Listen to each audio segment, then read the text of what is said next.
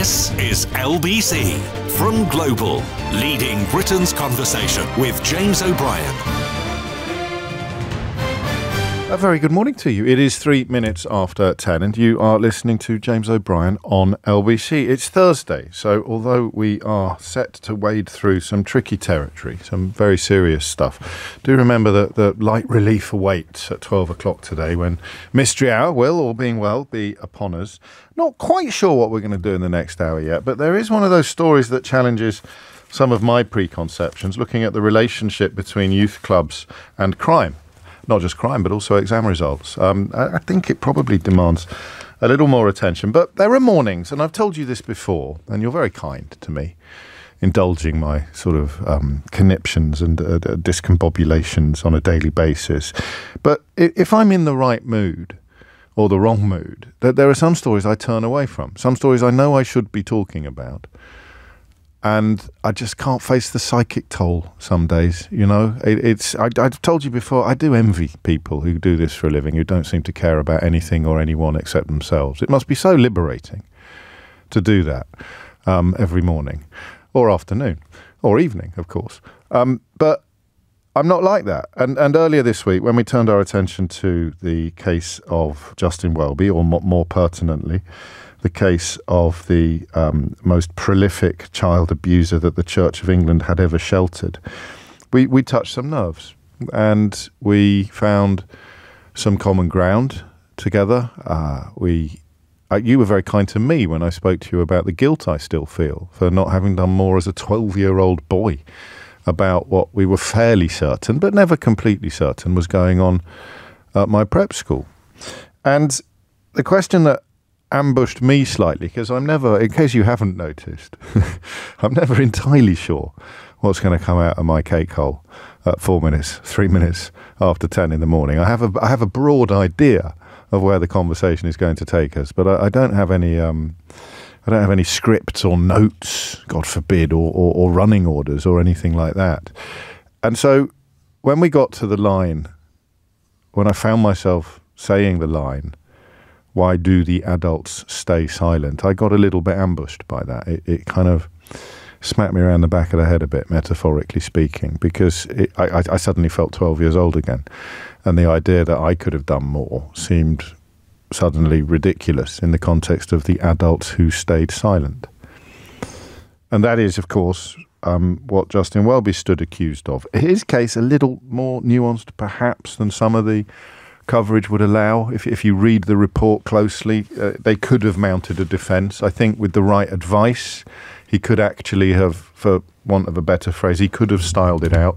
I'm told by people who know such things that was indeed the plan, but it was very much Welby's conscience that compelled him to resign, seeing the damage that was being done to the church, and also, I think, feeling shame, genuine shame. His own conduct in the past, albeit that it may not have been enough in a kind of objective algorithm of public malfeasance to prompt his resignation. And yet he has gone, and it was right for him to go. And nobody feels that more keenly than the victims of his abuser, some of whom have found the courage, the victims of the abuser at the centre of this story, some of whom have found the courage to tell their stories. His name, of course, was John Smythe. And I suggested to you, I think, yesterday, after we'd had time to process news of his resignation, that it wasn't going to end here. And you have to choose your words so carefully on stuff like this. That you have to choose your words so carefully. Even offering up warmish words of support for Justin Welby, using the word conscience in the context of this conversation, could upset someone. You know the world we live in now. It's got a little bit better. I have to tell you, if you put a little bit of distance between yourself and Twitter, I don't know how long it's going to last, this brave new world on Blue Sky, but people who aren't offended but insist that they are because they think it might hurt the person that they're claiming to be offended by. It's very difficult sometimes to shut out that noise. So someone says, this is so insensitive. And you think, I'm pretty sure it isn't. But it's such fraught territory that any claim. It's not any claim that it is. Again, back to being envious of people who don't care about anything or anyone. You want to be completely clear that you're not upsetting people in this kind of space. I've told you a million times, I don't like causing unintentional offence, but I remain a huge fan of causing intentional offence. So I told you that this wasn't going to end here, and I wasn't sure why. I wasn't sure why. I was just a little bit troubled by it. And I'm still not sure why.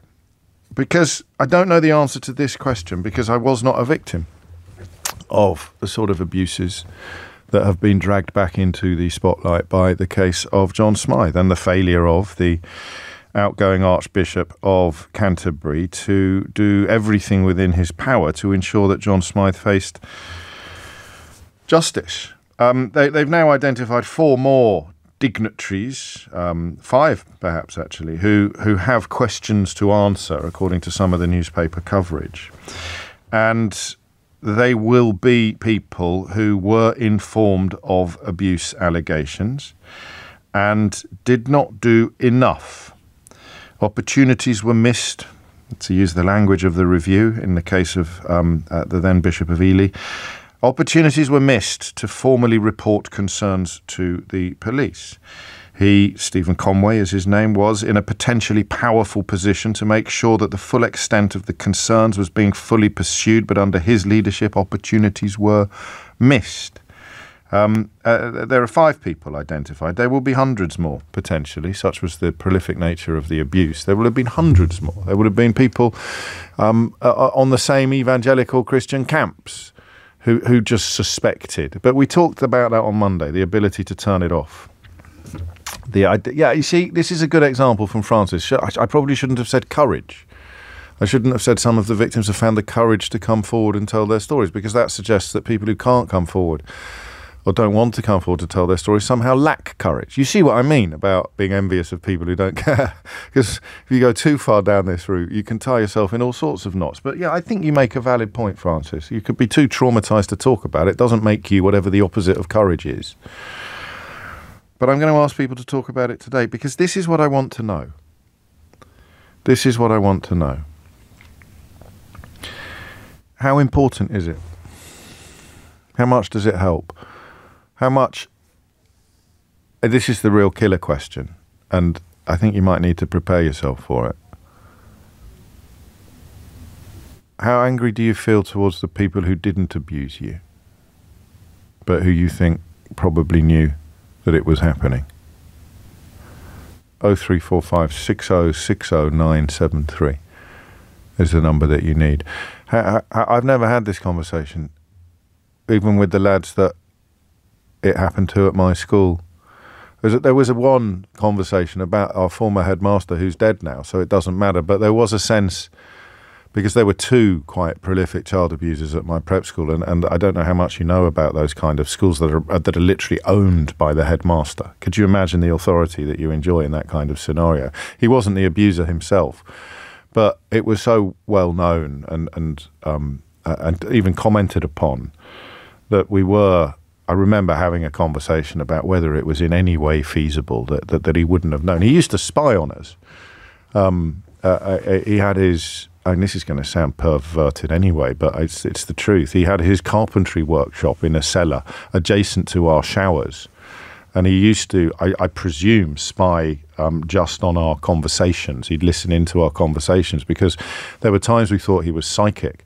It happened at my public school as well. The monk who was my housemaster at public school actually told me once, because he'd lost his temper and said something that he shouldn't have said out loud. He told me that he used to listen to my phone calls home because his lavatory was in the room next to the telephone booth in our boarding house. He'd listen to my phone calls home and use things that I'd told my mum and dad against me the next time I got into trouble. But the headmaster I'm talking about was... a couple of times he blew his cover because it was funny. So I remember we were in the showers after a Scottish dancing class, the bath time shower. And one of us said something like, another reason why you should join this society is because it gets you in his good books. It gets you in the headmaster's good books. And so he opened the door of his carpentry workshop. You have to picture like a wine cellar. Do you see what I mean? With arches everywhere, and one of them led into his home, and there was and he opened the door of his carpentry workshop and said, "Oh no, it doesn't," and we all thought that was hilarious. We all thought that was absolutely hilarious. But if he was eavesdropping on us then, he must have been eavesdropping on us when we were talking about what we thought was going on in the photography darkroom, or what we thought was going on after lights out in some of the dormitories. But I don't know. I mean, you can imagine a moment in the boots, in the shoes of these boys or girls. My experience is exclusively boys, these survivors. And you can imagine just, I think, the level of fury you feel towards the abuser. But how do you feel towards the adults who stayed silent? 03456060973. And therefore, the question that informs all of this, really, is how helpful is it when they face consequences? So if, for example, you were a victim of John Smythe, how does the resignation of Justin Welby make you feel? Does it help? That's all I want to know, actually. Does it help? And therefore, would it help if Canon Andrew Corns, the Reverend Stephen Conway, the Reverend Dr. Joe Bailey-Wells, the Reverend Hugh Palmer and the Reverend Sue Coleman, identified today by the Daily Mail as 5 senior clerics who have, quotes, questions to answer, end quotes. Would it help if they went as well? You do. I've told you before, you keep me honest. I love the fact that we can be having this potentially very harrowing conversation, and half a dozen of you are already desperate to find out more about the Scottish dancing classes that I attended as a 12-year-old. But light and shade, eh? All human life is here. We'll focus on this, all right? And I wonder whether parents will contribute as well. When you found out that your child had been a victim of this sort of thing, the anger that you must have felt to the adults you thought would look after them, in addition to the adults who were committing the abuse. You know, we use a phrase, in loco parentis, in the place of parents. It's particularly pertinent in boarding schools, particularly pertinent at religious boarding schools. I suppose particularly pertinent at schools where they teach Latin. So does it help? That's all I want to know. I haven't got an angle. I think it probably must, but I don't know. How do you feel towards the adults who stayed silent or didn't ask enough questions, who allowed themselves just enough space to not know? Do you see what I mean? Just enough space to know. All they would have needed to do was turn up the light a little bit or turn up the volume a little bit, and they wouldn't have been able to kid themselves that they didn't know. But they didn't do it. They didn't know. 03456060973 is the number that you need. It's 16 minutes after 10, and mums and dads welcome too today. How do you feel towards not the adults who did it, because I think we can all work that out, but the adults who didn't stop it? It's 10:16. James O'Brien on LBC. 10:18 is the time. Good morning, James. I had a flashback last night about the abuse I received as a young boy. My wife woke me because I was shouting out in my sleep. I woke up so frightened that my wife had to come to the toilet with me. I'm 54, and yes, I'm incredibly angry. I think I might have to tune out for the next hour or so for my own mental health. I need to look after myself. Go carefully. Go carefully, Andrew. And this, I hadn't thought of this angle as well, but you've suddenly reminded me of something I'll share in a moment from Luby. Gosh, you really got me with that question, James. My parents knew my abuser. He was a family friend. They knew something was going on, but not the full extent, and they chose is the word, to ignore things, focusing instead on their own tumultuous and often violent relationship. I felt very angry for a long time that no one seemed to care enough to stop it, if I'm honest. I still feel a bit angry. However, I have learned to forgive my parents. I had to accept that it happened and accept their apology. They've said in hindsight that they would have done things differently, so I guess that's enough. But I had to let go of that anger before it ate me up whole. And 20 minutes after 10 is the time. I remember when we first started dipping our toes into this territory, not long after I got that phone call I told you about on Monday from West Midlands Police about teachers at one of my earlier schools.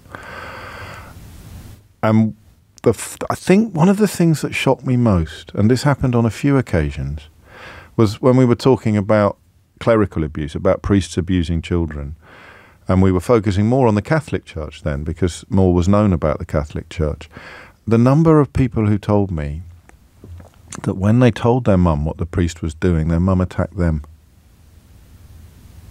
When they told their mum what the priest was doing, their mum got cross with them.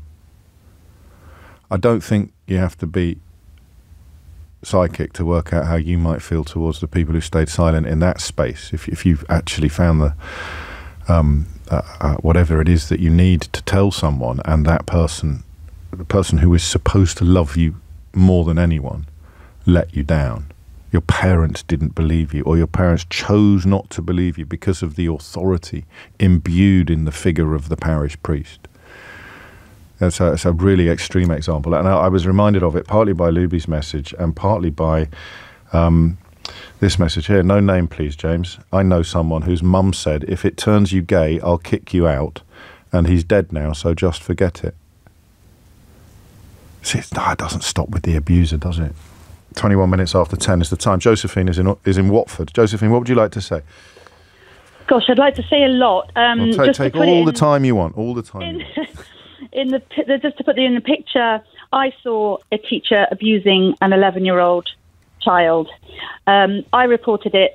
The other women that saw it all had their own reasons for not reporting it. The school then tried to silence me with threats, such as, in writing, if you report this man again, your own child will be removed from the school without notice. How long ago was this? This was in 2014. Gosh, okay. Because no one else, everyone knew about this man, but nobody reported him. And the reasons that some women gave, one woman gave me this reason why she wasn't going to report him. She said, "Oh, you don't understand." She said, "If I reported everything I've seen him do, he might go to prison for a very long time." And this woman, actually, her own child is one of the victims. But anyway, that's so getting to the point, they all had their excuses. One person, her excuse was, "No, we should just forgive him. And someone else was, "Oh, well, I've only got a child of the other sex, so it doesn't affect that child because he's only into that." I've got so many questions, and everybody listening will have as well. But it's your story to tell. Was it a normal context, a normal community that you were in? Was it religious? That to imbue this figure with this level of authority seems a little bit out of the ordinary.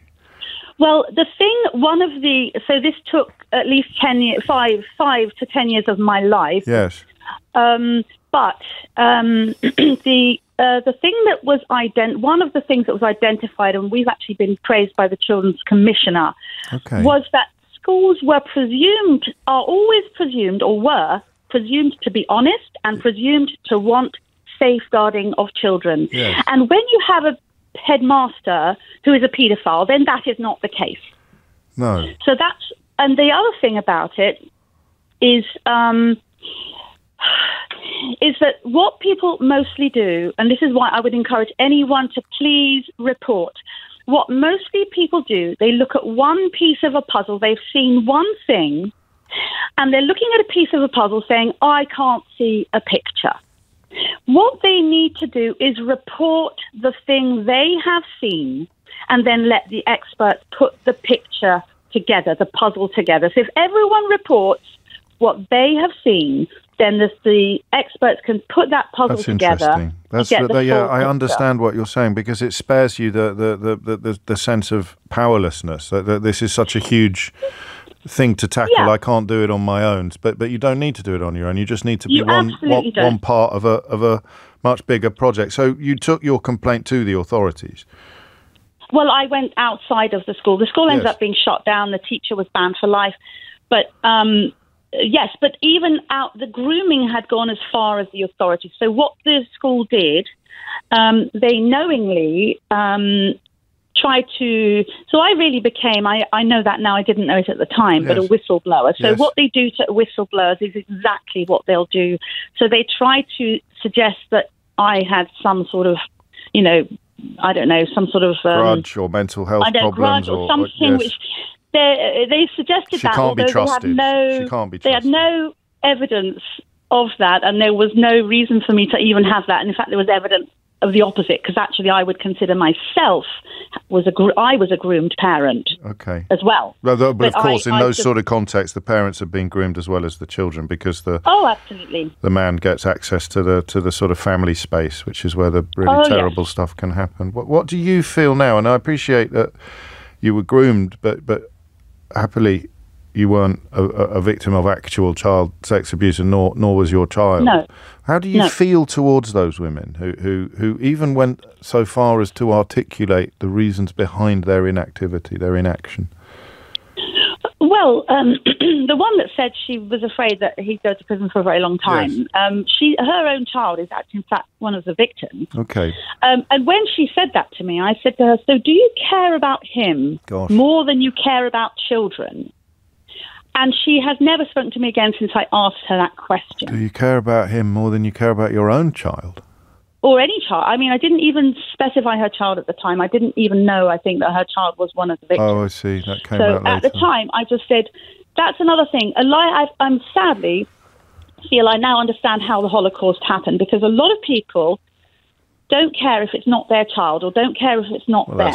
That's Pastor Martin Niemöller's poem, isn't it? That famous poem about first they came for a section of society I wasn't in, and I did nothing because I wasn't affected. It wasn't me. And then they came for then they came for the Roma, and then they came for the homosexuals, and then they came for the trade. So you feel, but of course she wasn't aware that her own child was there. And what about the idea of consequences for other people in the school who must have known? I mean, I don't know that. There are none, and some of them are still working in other schools, and this has got to stop, because they have, they have failed to report things, and it is that thing. People think that they have to make a decision or they have to make a judgment, and you don't. So when you report things, exactly that. I don't have to do anything else except tell people what I know or what I think I know. It's the fact. No, it's not even what you think. It's literally the facts of exactly what you saw. You do not need to make any judgments or any assessments of whether it really was this or wasn't that, or just hand over the facts to the experts, and they will decide whether it's abuse or not, or whether it's a nothing. They will put the pieces of the puzzle together, and they will decide if it's all okay or not. You do not have to decide that before you report it. Yeah, you've been on quite a journey, haven't you? Absolutely. More than I can tell, actually. Well, I'm sure I can tell that you're leaving some things unsaid. And thank you on both levels. Thank you for the call, but thank you also for what you did. And for the rest of us, we're left wondering, what's the difference between Josephine and those other mums? And what is the difference? What is it? And if you thought I was exaggerating about the parents turning on the child sometimes, then I can assure you I'm getting plenty of evidence in my inbox that is not that is a commonplace experience. My grandfather did that to my uncle, for example. He told her what the priest had done to him, and she beat him for talking about the priest like that. So, and we started off saying, how do you feel about the adults who stayed silent? But there are adults who've done worse than stay silent. There are adults who've compounded the abuse by attacking the abused. Because of what Josephine touched on, because of this, I mean, that character, that headmaster, when she talks about the family being groomed, he'd have been really charismatic. He'd have been somebody that everybody wanted to be in with. He'd have been somebody who, you wanted to feel favoured by. You wanted to have him round to your house for dinner. You wanted to feel that you were being touched by the aura. By some people are like that. A lot of abusers are like that. It's a great facilitator of abuse. But that was so helpful, that line, you don't have to decide.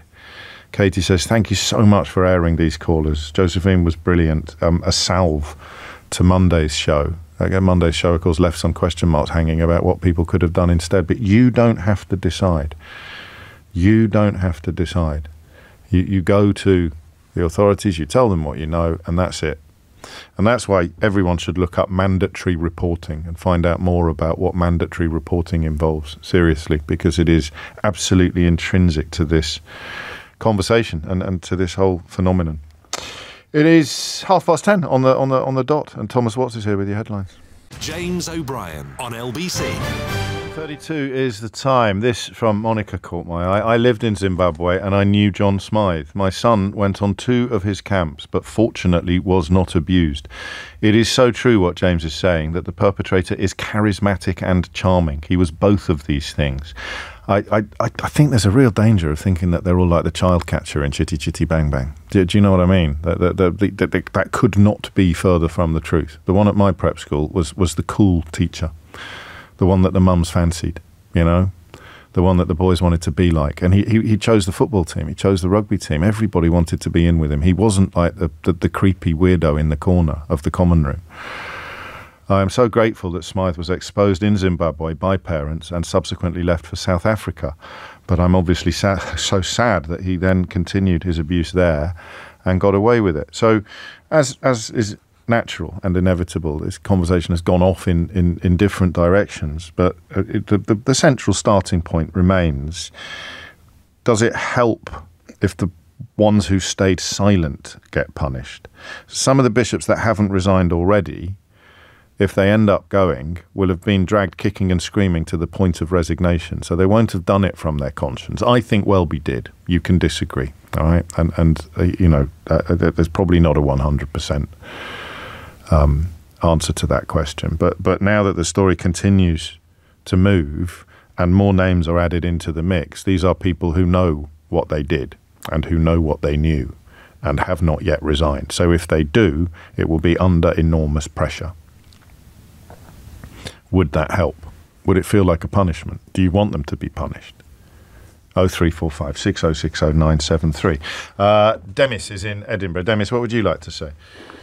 Oh, hi, James. I want to thank you for bringing light to all this. It's really personal to me. I'm a survivor myself my late 40s. Yeah, it's okay. I come from a background of, I had a piano teacher grooming situation for several years. It was pretty rough. Yeah.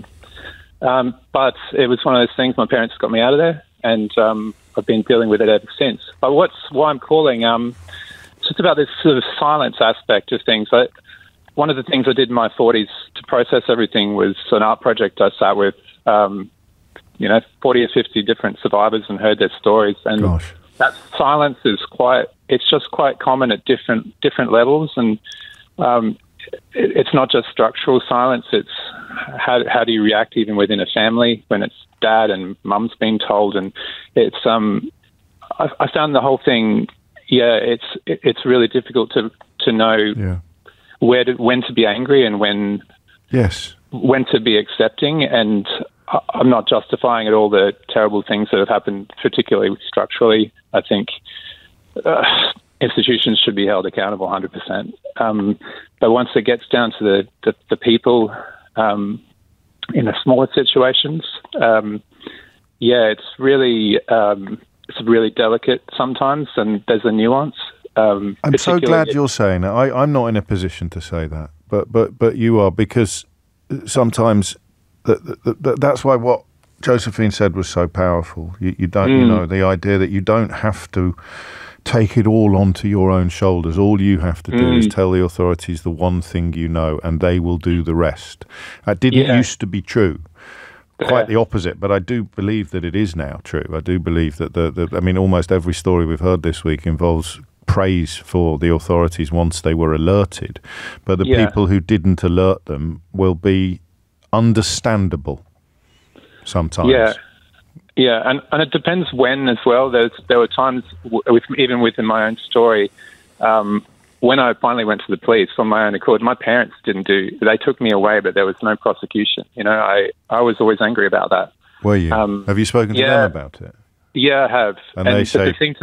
The thing I realised was at the time when I did take it to the cops, they said, "Oh, what station was that? And when was this?" Is the 90s. Yeah. And they said, "Oh, mate, they would have laughed you out of there. There was no support for men, boys. They would have just made a derogatory comment about the fact that this was a male abuser and, called me a dirty word as I walked out the door." And was not really the support. Your parents knew that, probably. I think they did the best they could do at the time. I think we're past that now. Yes. No, it's. I got the best that I could for the time. It's just. I think it's really difficult to go back. Once you're going back a few decades, I think we have moved on in some ways, and it's nice to see the light shine on, and there's accountability coming out. Yeah, I mean, it is to see the improvement, but I wonder whether that actually provides some context, and I know this is your intention for the broader conversation, in that there is a slight danger, and again, I can only say this in a conversation with you. I wouldn't go out solo and make this point, but there's a slight danger of holding people to account, holding people to the standards that we have happily achieved now, but were simply not in place then. And you need to understand their behaviour in the context of what you've just said about how the cops would have responded to the complaint.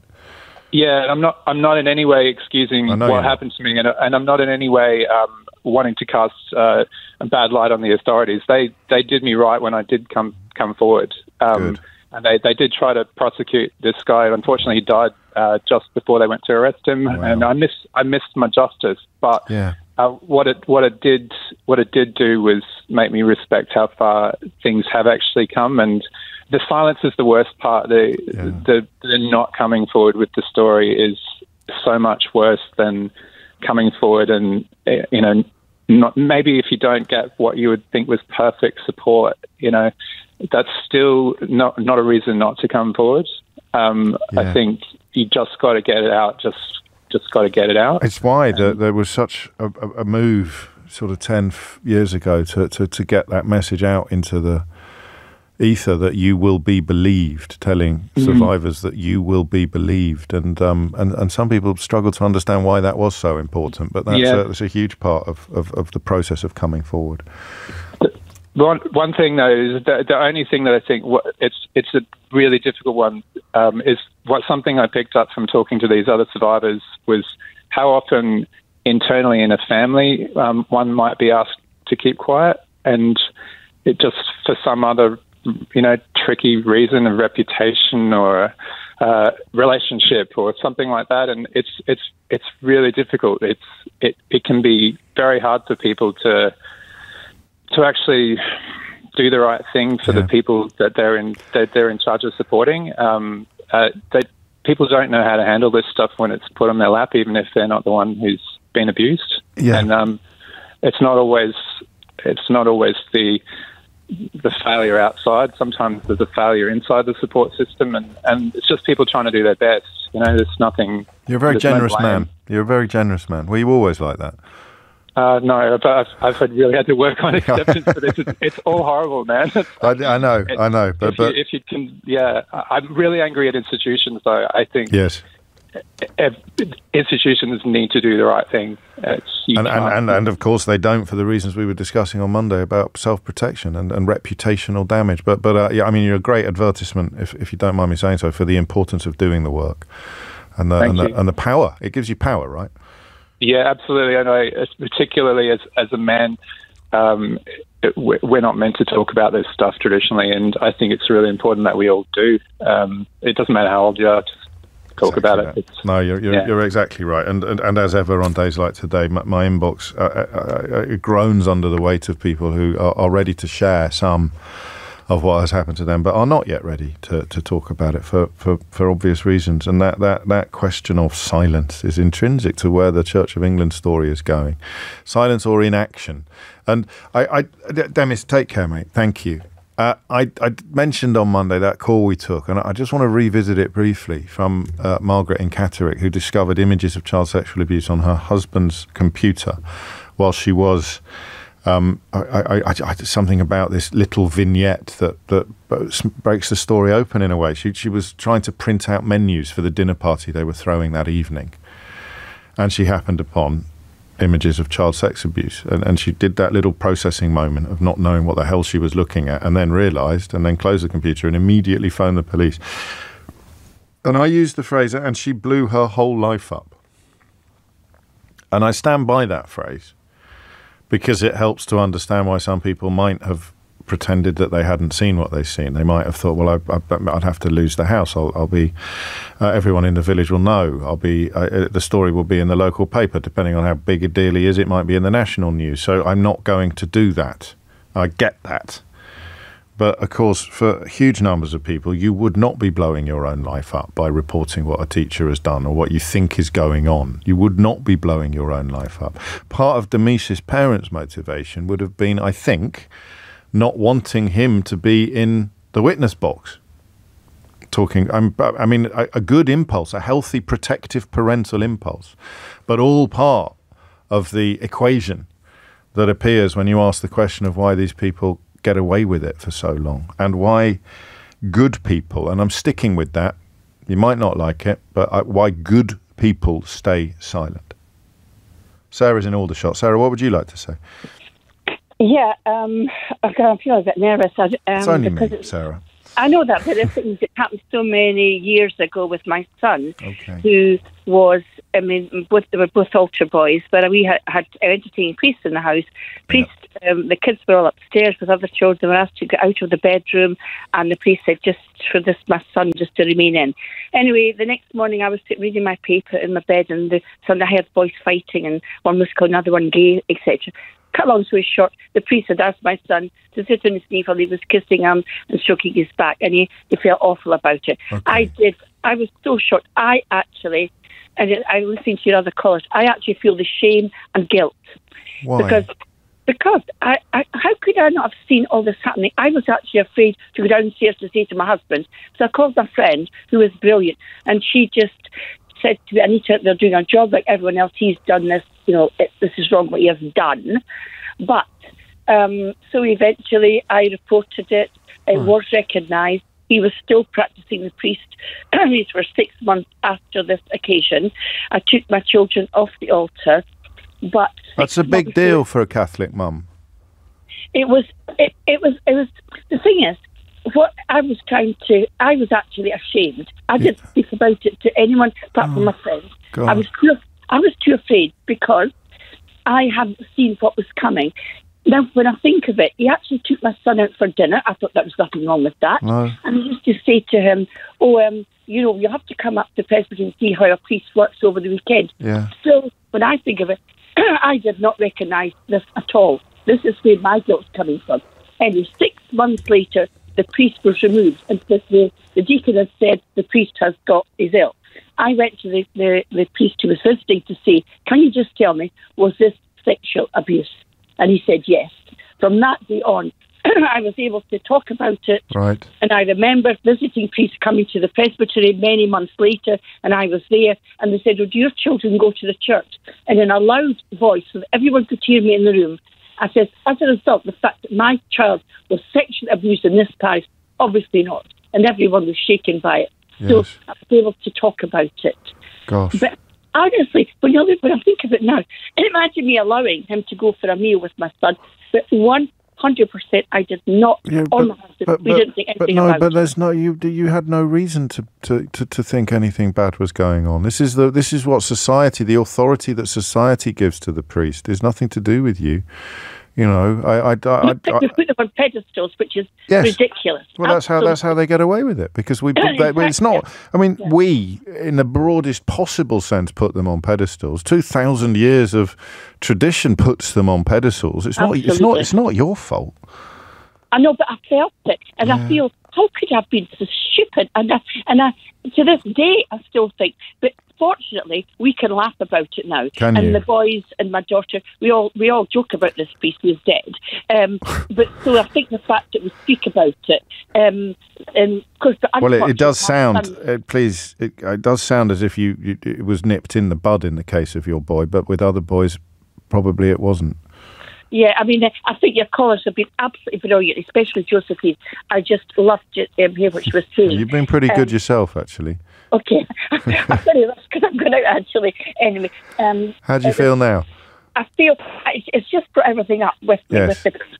And I can't believe that's over 30 years. 30 no, but it's yesterday. It's yesterday. I know, and I can't believe that I feel this emotion as if it was yesterday. Anyway, but I'm fine, actually. I sat here on Monday, and I felt I was 12 years old again. Is that incredible, isn't it? Yeah, and that is, and neither of us are victims. So God knows if that's the effect it has on us, the effect that it has on the children who were survivors. I prefer survivors. Again, I talked to you earlier about the importance of language in these cases, and I apologise for any mistakes that I've made. Thank you, Sarah. That was incredible, wasn't it? And that phrase pedestal, of course, absolutely crucial to the whole process that we're describing. And I want you to remember that point I made. It's just a journey of discovery for me as well about the child catcher in Chitty Chitty Bang Bang. It depends on your age probably, but you think, Miss Trunchbull in Matilda, the character in fiction that you most obviously associate with childhood fear or childhood trauma, the character created to terrify you, and it's not like that. John Smythe, I can almost guarantee, would have been the life and soul of the party, and that is absolutely crucial to the process and crucial to understanding the silence that we're discussing today. James O'Brien on LBC. It's 10 to 11. Good to see more and more people migrating towards Blue Sky, a newish social media platform that I am certainly finding a lot more pleasant these days than the one that Elon Musk owns. And this subject prompting some of you to get in touch. This is, Duncan, you touch on something a lot of people will recognise who went to these kinds of schools. At my boarding school, we weren't allowed to send sealed letters home. When you were giving the letter in to be sent, you weren't allowed to seal it. He said, I always wondered why that was, but given today's conversation and some other things I've heard since, I think I know now. Good Lord. This Must Try Harder says, are these the same people who turned their eyes away in 30s Germany? I would have said no, but Josephine raised the point very powerfully, and in a sense, yes. This is a conversation, says Adam on Blue Sky, that nobody wants to have, but it is a conversation that we absolutely must have. And I think that SCM speaks for quite a few people who suggest if they knew as opposed to just suspected and didn't act, then yes, they share culpability. In my view, victims not being believed is why abuse is so rampant. The only deterrent appears to be significant consequences. I wonder whether some people find it extraordinary that we're even having a conversation about members of a church knowing about abuse and not doing everything within their power to bring the abuser to justice and asking whether or not they should be punished as well. We all get groomed by our environments and our upbringings. Some of the monks that went to jail from my school, one of them was one of my favourite teachers. Again, happily, I was never targeted. I don't think I was. I was certainly never abused, but whether I was targeted or not, I'm not 100% sure. But he was one of my favourite teachers, and the abuser at my prep school was everybody's favourite teacher. So, that idea of staying silent is a lot more complicated than first cursory glances allow. But I mention that because if you were just fully formed intellectually, but you had no knowledge or experience or memory, and someone said, there's this thing, right? It's a church. It teaches other people how to behave. It's a force for good, ostensibly. It's run by humans, so it's fallible, but it is a moral crusade made flesh. Oh, and some of the very, very senior people in it didn't do anything when they found out that children were being sexually abused by one of their own. What should happen to them? You're having a debate about what should happen to them?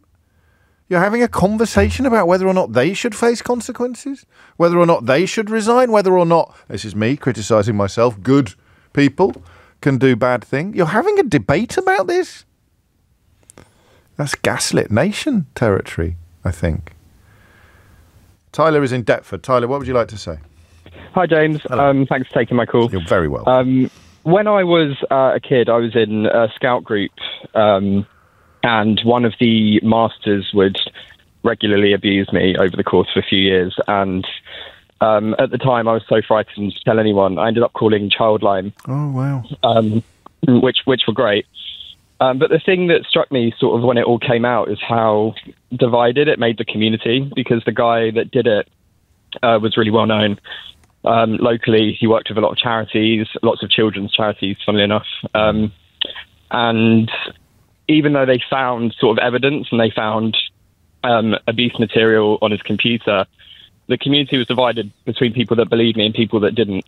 And did it all come down on you? There weren't other people involved? Was it your word against his? Kind of. Some more kids came forward afterwards. Right. But I was kind of the figurehead for the whole thing. Yes. I sort of ended up being bullied at school because of things that parents would tell their kids about me. Yeah. I was an actor at the time. I wanted to be an actor. Yeah. So that was sort of used against me. because of my ability to tell stories and make things up. Oh, I see. How did it roll out? What transpired? How did it develop? It went to court and he was convicted. He's been Did that convicted change anything several times since. in the way you were treated? Not really, weirdly. I ended up having to leave the area. I'm so sorry. Because people would rather attack you than confront the hideous reality. I'm not making excuses for them by any stretch of the imagination, but it would perhaps, for a certain type of personality, it would be easier to kick out at you than it would be to confront that hideous truth. I just think they couldn't possibly believe that they'd made a mistake about this guy. Yeah. Yes, I guess that's tough to come to terms with when... And how are you doing now? How are you doing now? Yeah, I'm okay. I'm sort of in and out of therapy with it. Good. But yeah, I mean, I think about it a lot, but it's getting better as time goes on. I'm really glad to hear that. You deserve it all the good stuff. Do you want to tell me how you feel about the people who kind of, in a slightly different category, who you think did believe you but didn't do anything about it? I mean, I think there are a lot of those, to be honest. Yeah. In the same group. I don't really know how I feel about them. Okay. To be honest. Good. No, I respect that, and I don't want to open up any wounds that you're not ready to deal with yet. But you know, we say it on this program sometimes in quite a throwaway kind of way. But I really cannot stress enough how good therapy can be. There's two goods in that sentence deliberately. How good therapy can be. It's coming up to 10:57. Sarah's in Chippenham. Sarah, what would you like to say? Oh, hi. Hello. I just wondered why these bishops and why Justin Welby was allowed to make the choice of resigning. Gosh. Well, why are they not being removed? They are surely compliant if they know that this has been going on. I mean, the amount of boys that would have been saved from having this happen to them if these people had been up front from the beginning. Well, when you go back and look at what happened with Jimmy Savile and the amount of people that kind of knew what he was doing, if they'd said so at that time, so many people would not have gone through what they did from him. Yes, I think it's easy from the out, sometimes a bit easier from the outside than it is from the inside, and the effort that these men put into creating their own personal mythologies is immense. But yeah, your first question about resignation, I suppose, is partly due to the fact that the world was different then from what it is now. So, well, I mean, I was brought up in a Catholic home. Right. I went to a primary school that was run by nuns. Yes. And it was awful. I mean, the headmistress there was a nun, and she'd be in jail now. She was sadistic. She would, slap you on the bare backside with a wooden ruler, and I would have been about 8 then. Yeah. And I think even now at 58, I think about that, and it makes me want to cry. I listen to this stuff with Justin Welby, and even now it makes me want to cry. And I wasn't by any means sexually abused like that, but it was horrifies me that people are still. My parents knew, and they have apologised since, but my mum thought, because she was brought up as Catholic, particularly staunch Catholic, and I think so many people, like you said before, put all of these priests and things on pedestals and think that they can't do anything wrong. I would not. I have 4 grandchildren now. I would not leave any one of them alone in a room with a priest. No. Not. I wouldn't even contemplate. It horrifies me that these stories are still coming out. But you've covered so much ground. Because the other thing that occurs to me is what the nun did to you. The reason why everybody knew about it was because it wasn't considered to be abnormal at the time. Absolutely. Well, that's not even staying silent about abuse. That is what was not considered abuse when you were a little girl. No, and that wasn't just me. I know. I mean, I got siblings that went to the same school that had some of the same treatment, and some of the kids at that school got worse than what I used to get, because and it just frightens me when you think now that, and it comes back to the church every time. When you look at the things that happen, and they're people within the church, and we've always been, as a child, I was taught to look up to the church, and the priests were right, and it frightens me now thinking about how much more of this is still going on, and people are not saying about it. Yeah, and are doing all the things that we've spent an hour talking to incredibly. I don't know what word to use, Sarah. Do I say brave? Do I say courageous? What's the word you use to describe people who've had the confidence, if that's the right word, to call in today and share such important stories? But you remind us about the changing nature of normality, even. But yeah, that question there of giving these people the luxury to resign once the extent of their silence or complicity is clear. You get newspaper articles about dignitaries who have questions to answer. And Sarah sees it a lot more clearly than perhaps I managed to at 10 o'clock this morning. There are no questions to answer. You might say, you knew, you did nothing, you go. But you know, we're still waiting for you to resign? I don't know. It's 11:01. James O'Brien on LBC. Have you ever read, 4 minutes after 11 is the time, that's not the end of the question, obviously. In fact, I need to do a little bit of reading now. Sadiq Khan will be with us tomorrow on the programme for the first Speak to Sadiq, I think, since we got a Labour government, if memory serves. If you have a question you would like to put to the Mayor of London, then call in tomorrow, or get your question in early by going to lbc.co.uk/question. Coming up later this hour, we'll speak to Human Rights Watch about the latest allegations of crimes against humanity in Gaza being committed by the Israeli Defence Force. I've got an unhinged headline for you. We haven't had one of those for a while. So stay tuned for that. And then, of course, at 12 o'clock, it is Mystery Hour. Have you ever read an article, an opinion piece, a first-person piece, and encountered a first sentence so unutterably relevant to you personally that you feel seen in a way that you have never felt seen before? I mean, this is the absolute mothership of... There's a word for it. I've forgotten what it is. There was a journalist years ago when I was at school called William Leith, who I think was the first... It was already popular in America, but I think he was the first British journalist to just write stuff about the minutiae of his own existence. I really like that kind of... commentary. I really like that. I don't know why. It just tickles me. And I used to read his stuff. Was it in the Independent on Sunday? I forget. I'm so old. And every now and then someone will write something. It's a bit like Peter Kay's comedy. And Peter Kay says something and the whole audience goes, yes, yes, garlic bread. Do you know what I mean? Those good comics, quite a lot of stuff is just, do you remember Spangles? And for some reason everyone goes, yeah, I love Spangles. Oh, yeah. But sometimes it's really personal, and you know it won't be resonating with everybody. And in fact, you wonder whether it's resonating with anyone except you and the person that wrote it. And that's exactly how I felt this morning when I encountered Adrian Charles's latest column, by far the best value columnist on British newspapers. And this is what he wrote. This is the first sentence. He's been on Full Disclosure already before. Whenever I big someone up on a programme, I get half a dozen messages saying, hey, you should get him on Full Disclosure. I go, you should bloody listen to it more, because he's been on it already. But this could not be more about... I think this might be more about me than it is about Adrian Charles. All right, you ready? There are several problems with my face, not least of which is that I look so bloody miserable all the time. Honestly, I'm usually smiling inside. A nice woman stopped me in the street on Sunday to tell me that she never looked very happy either. We were kindred spirits, she said, because she, like me, had a resting, not happy face. So... I mean, this is the problem with these clips. If the clips had never happened, then obviously, the show wouldn't be anywhere near as popular as it is today. But equally, you'd think I was a really chirpy fellow. If the viral clip had never happened, you'd think, if you pictured me in your head and you'd never seen me in the flesh, you'd think, oh, he's a smiley fella. He's like a young Terry Wogan, you'd think to yourself. He's so whimsical. And he's always smiling. He's always so happy, except obviously when he does this. Instead, because of these clips, I said that a bit straight to camera, I look like a miserable git all the time, even when I'm happy. You see, I'm happy now, right? But I bet on camera I look miserable. You could probably do a little thing saying, James O'Brien, broken by the news.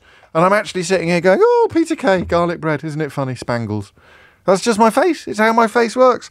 So Adrian has decided to smile more. I'm not sure you're ready for that. I'm really not sure you're ready for that. If you're watching on YouTube, how would you feel if every now and then you just caught me sort of going like this? That's amazing radio, that is, isn't it? Hey?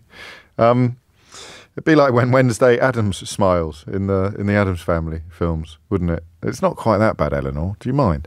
So the minute, and that's the other thing he says, the minute you start thinking about it, everything gets worse. The trouble is that as soon as I start thinking about what to do with my face, I find it even harder to know what to do with it. So I'm now consciously trying to smile more. No, I'll do it for real now. Ready? Okay. It's like I did a book event last night. I had a wonderful time at the Exchange in Twickenham. And that reminds me that I have a couple of notes. A wonderful little festival, Creative Voices 2024, being put together by Arts Richmond. And there are still some tickets left for Susie Dent's event next week on the 20th of November. So that's next Wednesday. So you can go and see Susie Dent being interviewed at the Exchange in Twickenham if you are so minded. And while I'm remembering my to-do list from last night, a big hello to Elizabeth in Weybridge, who I'm told listens to the programme very, very closely every single day. So Elizabeth, thank you so much for that. I really do appreciate it. And I hope you're having a great day.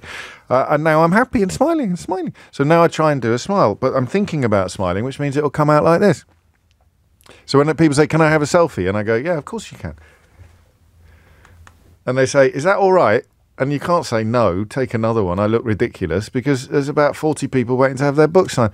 So don't show me the photo is what I say now. And then you post it on social media and I go, how could you have not shown me that photo? I look absolutely ridiculous. I look deformed in some of them, you know. Anyway, the trouble is that as soon as I start thinking about what to do with my face, I find it even harder to know what to do about it. But if Adrian Charles can walk down Stourbridge High Street, which is not far from where I grew up, maybe there's something in the water, maybe there's something in Severn Trent water, and smile more, then I think I can as well. So that is today's little memo to self. You're going to have to watch this one back on YouTube. You can tell when I'm smiling because I sound like this. I sound like Tommy Cooper. 10 minutes after 11. I thought we'd do something a bit different next, and I thought we'd offer it up as an antidote to the last hour. I know there'll be some crossover, and I don't want to go anywhere near the crossover, all right? You're just going to have to let me make that decision, because this is actually about a very positive influence that adults can have on children's lives. I was struck by the final call reminding us that she wouldn't let any of her grandchildren stay on her own with a priest. And I felt a pang of sadness because there are some great priests, you know, and I've encountered some wonderful priests in my life. The priest that I spoke to a lot when my father died was a wonderful, wonderful counsellor. But I completely understand Sarah's point. But I thought, given that the Institute for Fiscal Studies have teed this up for us like an open goal, I thought we'd reflect a little bit on the very, very positive role that adults can play in children's lives, because they have reported that if you look at the impact of the closure of youth clubs on children, they focus on London, but this will apply everywhere, in the past decade, so largely it will be as a consequence of austerity, they found that the average teenager achieved half a grade lower in a GCSE, a full grade lower if they were from a deprived background, and became 14% more likely to become involved in criminal activity in the 6 years after a closure. Do you know that in 2009, shortly before the Tories got in, about 40% of young people in London were attending a youth club at least once a week, free after-school programmes. The Labour Party, or not the Labour Party, but councils up and down the country, whether they're Labour, Conservative or Liberal Democrats, reported in one newspaper today, are poised to increase council taxes, which is a wonderful opportunity to have a phone in about how bad the council services are in your area and how that makes you certain that councils don't need more money. I'll just let that one percolate with you for a moment. Give me a ring and tell me about your bin day. And then we can all complain about how bad councils are as a way of proving that councils don't need more money to provide better services. Anyone? Can anyone join those particular dots together as the Daily Mail is inviting you to do today? Because, of course, youth service provision's one of the things that goes when council taxes are kept artificially low. And who are the people that it doesn't affect? The people who've got a few quid. I don't need council tax services. I never go to the library. Yeah, okay. But everyone you encounter in your life benefits from public services, whether it's a shop assistant or a doctor. You know, right from right across the full gamut of society. Oh, and the police, by the way, they get some of their funding from council tax. So do the fire service. I don't need council services. My house will never catch fire. Anyway, I digress slightly. But the importance of youth clubs, and I've got to tell you, thank you, El. This is quite nice. You don't always look miserable, James. Sometimes you look like an excited child. Is that good? I think it's good, and that apparently comes from someone who looks psychotic in every rugby game photo that she has ever appeared in. And Liam's been in touch. This is very important to tell us that bin days are on Thursdays. Thank you. And that's quite a nice picture. Where's that one from? That's from Kevin. You're right. I do look like you've just signed for Kidderminster Harriers. That's quite a nice picture. You can put that one on social media if you want. Where's that one from? Manchester. Anyway, tell me about the difference youth clubs made in your life, because I've got quite an embarrassing confession to make. When we used to talk about knife crime, or when we used to talk about social deprivation, or when we used to talk about children being at loose ends, and someone would say to me, you've got to have more youth clubs, James. I hope it doesn't come across on the radio. I really hope you don't notice. But sometimes I have a little impulse that kicks in when a caller says something I've heard a million times before, right?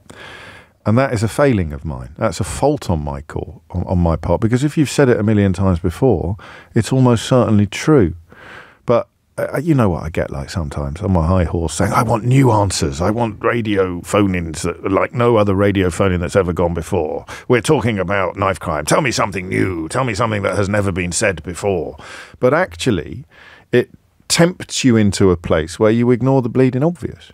It tempts you into a place where you don't put in the effort to understand the thing that everybody mentions because you think it's boring or you think it's obvious, but you haven't put any effort at all into understanding why it's important. So people would say to me, they've shut all the youth clubs, and I go, yeah, but what else? Maybe there's not much else. You know, what do? You're 15, right? You're 15, you don't want to be at home. I often wonder about how relevant the size of your home is and who else is in it. You know, kids who can find proper refuge in their own bedrooms. I could as a kid. My kids could. You can find proper refuge. You can cut yourself off from the rest of the house. You can have me time. You can get online, of course, as well. But what if you can't? What if the walls are so thin? What if you share a room? What if you've got bunk beds? What if you hate your stepfather or your stepmother? There's that idea, I don't want to be at home. I want to be out, and I've got a couple of mates. And they're not my best mates. They're not my mates from school. My mates from school are at home. But I'm knocking about with some new people. And we've got nowhere to go. Oh, will you shut up about youth clubs? I can't think of anything more middle class than dismissing youth clubs, actually. So you come from, as a commentator, someone who's paid for their opinions. You are lucky enough to be in a place where your children have got after-school clubs. Or your children might even be at boarding school. Your children might be playing sport. You can drive them because you're not working night shifts. You can drive them to and from whatever appointments it is that they have. It's the most middle-class snobbery, I think, that I can imagine. And I've got a horrible feeling I was guilty of it. I think that might have been part of the reason behind my impatience. So, you tell me what a difference they make, please. 0345 6060 973. Can you look yourself in the eye, do you think, in the mirror? And actually say, do you know what, James? If it wasn't for youth clubs, I think I could have gone rogue. You know those paths, those forks in the road that you meet in life. And the mad thing is that when you meet them, you don't notice that they're forks in the road. You don't really look down the other one. You're just running at full speed down the wrong one. You look back and think, why did I do that? Why did I start hanging around with him? Why did I do that thing? Why didn't I do that? Why didn't I go there? What space did youth clubs fill in your life? It's a really important conversation, this, and I think I've only managed to have it in the correct way once before. So, after a youth club closed, there was a little bit of positive. No, there wasn't any positive. The teenagers reported spending even less time doing homework than they did before, and more time playing video games and on social media. The results suggest that youth clubs provide wider development benefits, perhaps through mentoring from youth workers that spill over into school performance and wider life. So, from either side of the divide, the youth worker or the youth club attendee, Tell me how youth clubs changed your life, please. Hit the numbers now. You will get through. 0345 6060 973 is the number that you need. And just bear in mind the next time someone is inviting you to share how awful the council services are in your area as proof of why the council shouldn't be getting more money to improve services. This would be part of that. This could be part of that. It's the kind of thing that goes first when councils are compelled to cut their spending. But how did youth clubs change your life? 0345 6060 973. James O'Brien on LBC. Here is a sentence that sums up my politics in a nutshell. And it in a way, highlights how ignorant and bovine and dangerous the lazy right-wing rhetoric is. We can't afford it. Listen to this. The report estimates that for every £1 saved from closing youth clubs, the cost to society is nearly £3. You do not have to be Carol Vorderman to work out that you're not actually saving anything. If you close a youth club, you are losing £2. The cost, for every £1 saved, the cost to society is nearly £3 because of the work that is done in these spaces. I'm not doing any self-flagellation this morning. I'm not wearing a hair shirt, but I think, having grown up in such a weird, on such a weird course compared to most people, I opened the show today by talking about Scottish dancing classes at my prep school. The importance of youth clubs has probably been lost on me over the years. And we're going to fix that today. Bashir is in Wandsworth. Bashir, what would you like to say? Oh, hi, James. How's it going? Mate, I came on all excited then. I did it. Bashir is in Wandsworth. I did a big smile for the camera. And then you sounded a bit deflated. Oh, it is a bit deflating what you're talking about, because this is something I've been banging on about for about 15 years. Go on. So just a bit of background. So my mum, my late mother, she used to run, voluntarily used to run youth clubs in sort of the late 90s, late 80s, 90s, early 2000s. Yeah.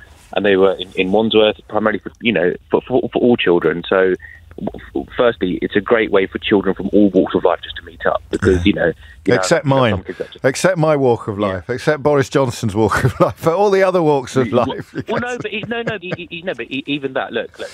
I went to public. My parents were well off. I went to public school. Okay. But I'd go to the youth club and I'd meet up with people from all the local estates behind my house. And Lovely. It's a great way of everyone, being on the same level and getting along and making friends. Why did your mum do it? Do you know? Yeah, just because there was, particularly in our sort of Asian community, there weren't that many activities going on. So Right. there were two things she did. She did youth clubs, and she also did a lunch club every day for old women. She sounds amazing. Old Asian ladies. Yeah, no, she was. Oh. So she used to do a lunch club as well, where a minibus would go around, pick up all the sort of lonely old women that were sitting at home alone because all their families were out and about, pick them up, bring them there, and they'd all cook together, spend a few hours together, and the minibus would drop them home. So that she used to do during the day, and then on sort of weekends and during school holidays, she used to run youth services. So she used to do a play scheme on during holidays. So she used to make sure that parents did pay a little bit just so they valued it. Because if something's free, you don't value it. Oh, okay. So they'd pay 20p, 50p. Yeah. And for the whole day, the kids would be there doing activities, sports, day trips to like Chessington or wherever. And the regular thing that we used to have was, every Saturday and Sunday there used to be the youth club. So for 2-3 hours every weekend on each day. And our local one that we used for many years was Westside Youth Club, which was in Wandsworth, in Southfields. And Westside was probably the only youth facility for, up until you get to Battersea, which you'll know is quite a way away. Yeah. So we were using that, throughout the late 80s, 90s, early 2000s. Then the Conservative-run council in sort of mid-2000s was sort of said, we're closing it down for whatever reason. Well, we're not closing it down. Your youth services, the different groups that were using it can't use it because of, some structural issue or something. They made something up, which wasn't a big deal. So they were providing some funding, were they, prior to that? Yes. So the funding kept getting cut. As well, you can't do it without. You can't do it on in the hot 90s and stuff. There was loads of funding for it, Right. but then they eventually stopped funding. But then they stopped letting people use it. So they stopped letting people use Westside Youth Club in sort of the mid sort of 2000s. Then in 2010, they basically said, we're putting out bids for developers to buy it. And so we did a petition saying, went around all the estates, got loads of signatures saying, don't shut it down. People want to use it. It's the only use service here. But ultimately, they did what they wanted to do. They sold it. And now a youth club that was, serving hundreds, if not thousands of children is now 4 terraced houses. So, and I've seen the benefit, not just to me, but to hundreds of children. That describe it to me, because by dint of your parents' financial situation, you probably didn't need it as much as kids who didn't have a home life like yours. You'd have found there would have been other things for you to do, other places for you to go. So describe what impact you think it had on people. No, I mean the impact it had. The first thing I'd say is a lot of the problems we have with young people today would be solved with more youth clubs and activities. The problem kids have these days, it's very simple. Any trouble that is caused due to boredom or not being supervised. So my mum was very passionate about making sure kids were constantly engaged in something and supervised in something. As soon as you stop supervising children or they're bored, that is when trouble starts. That's when they cause mischief. No child is innately bad. They're just bored, right? And they want to do something. And if the adults, politicians, local government, whoever, can't provide them the outlet to do that, then the inevitable is going to happen. And just having more police or whatever isn't going to solve the problem. You need to engage children. So, like I saw loads of kids that when they were younger were up to a lot of trouble. As soon as they started to come to the youth club and play schemes and stuff like that, they didn't have the opportunity to cause mischief because they were just constantly busy. They were engaged. They were busy. Their bandwidth was taken up, and that's a story for our ages, isn't it? And we need more housing before anybody sends me a Clever Clogs text. But there are there's room for both, and the prioritisation there of profit, or at least of property developers over hundreds of children, especially the ones, as Bashir reminds us, from deprived backgrounds. The difference that it makes. We think kids are okay because they're quiet. That's one of the consequences of screens. They're not. I think you can probably still be bored in one sense while engaged in another on a screen. But I think what you get from this, I don't want to turn into a TED Talk, but I think there's a class element to this that's really important. So many of our lawmakers, particularly in the last few years, the last 20 years, 30 years, have come from privileged backgrounds. The number of Labour politicians that are privately educated has only recently tipped the other way. So maybe we've just had lawmakers that don't, and local politicians will be exactly the same. So youth club, you think, oh, come off it. A bunch of kids playing table tennis, what good can that do?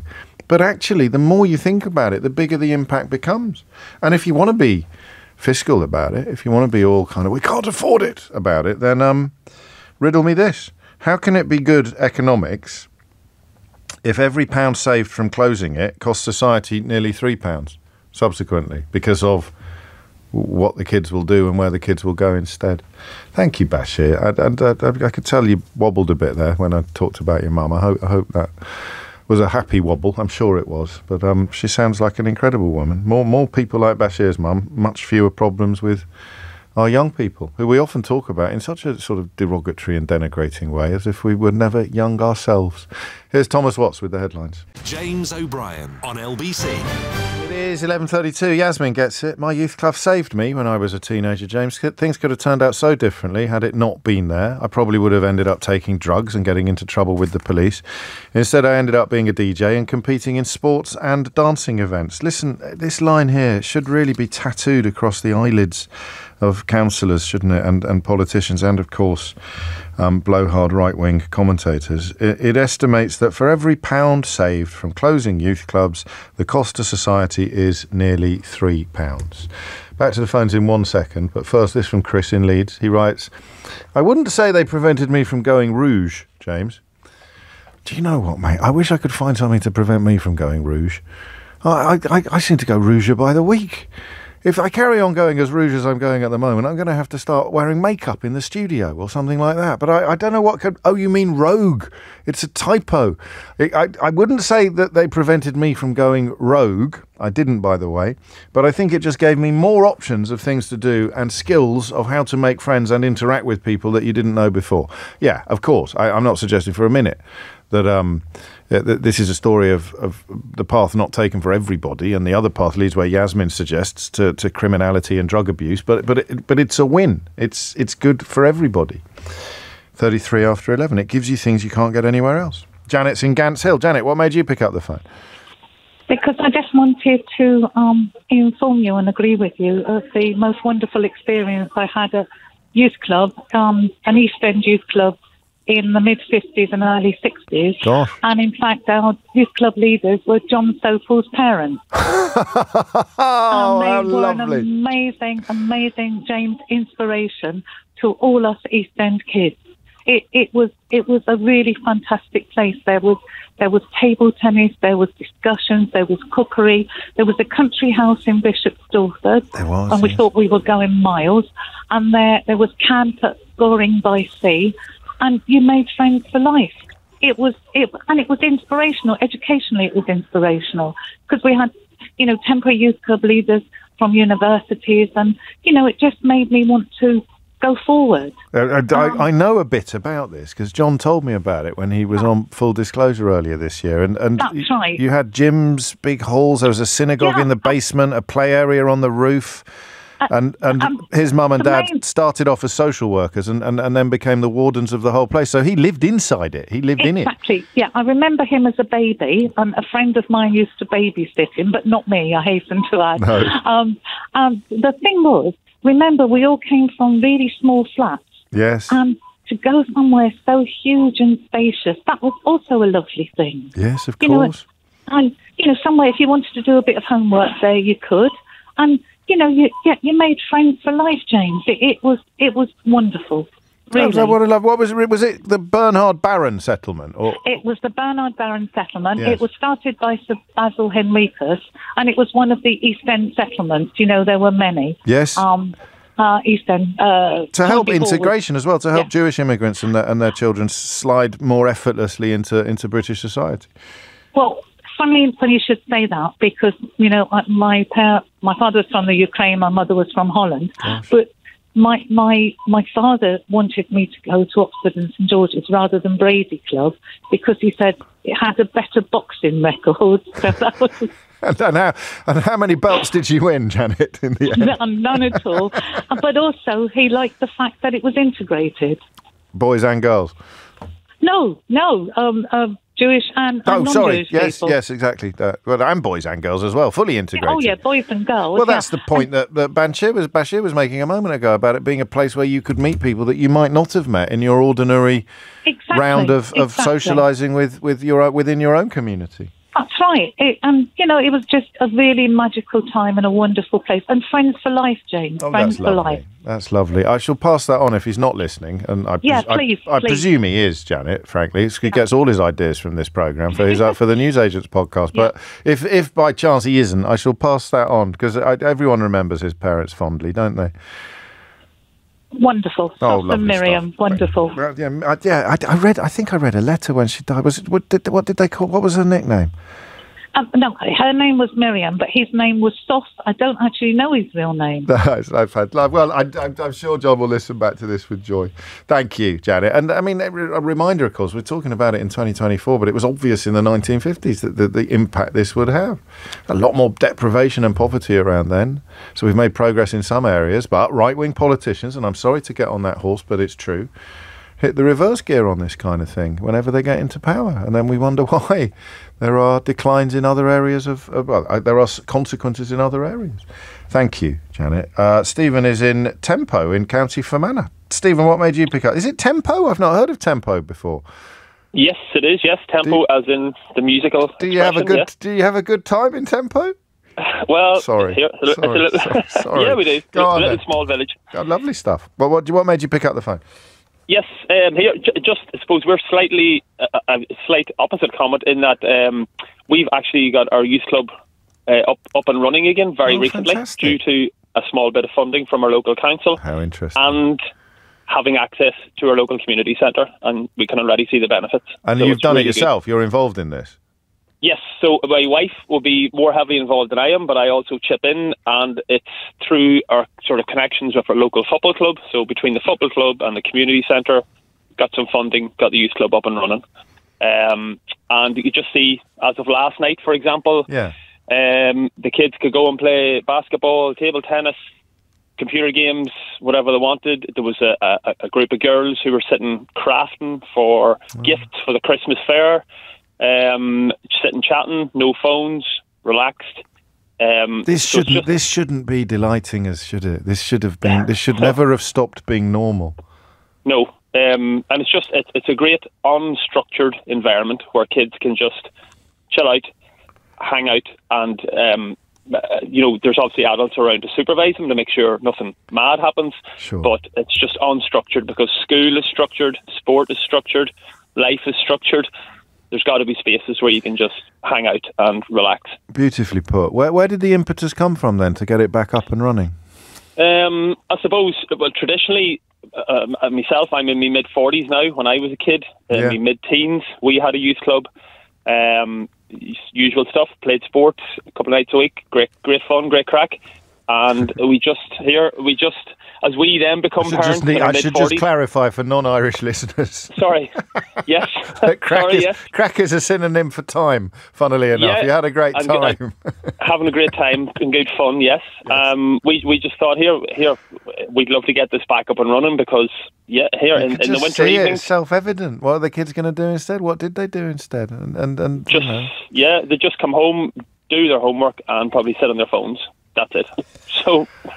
That's great. You don't need to say any more, and it will make huge changes to society. And if you're penny pinching, or you think about the cost of everything and the value of nothing, then you'll also be saving society at large money with every pound you spend on the youth club itself. What a lovely story, touching a lot of people today. Michael's been in touch. This is fantastic. I've never made the connection before between youth clubs and social integration.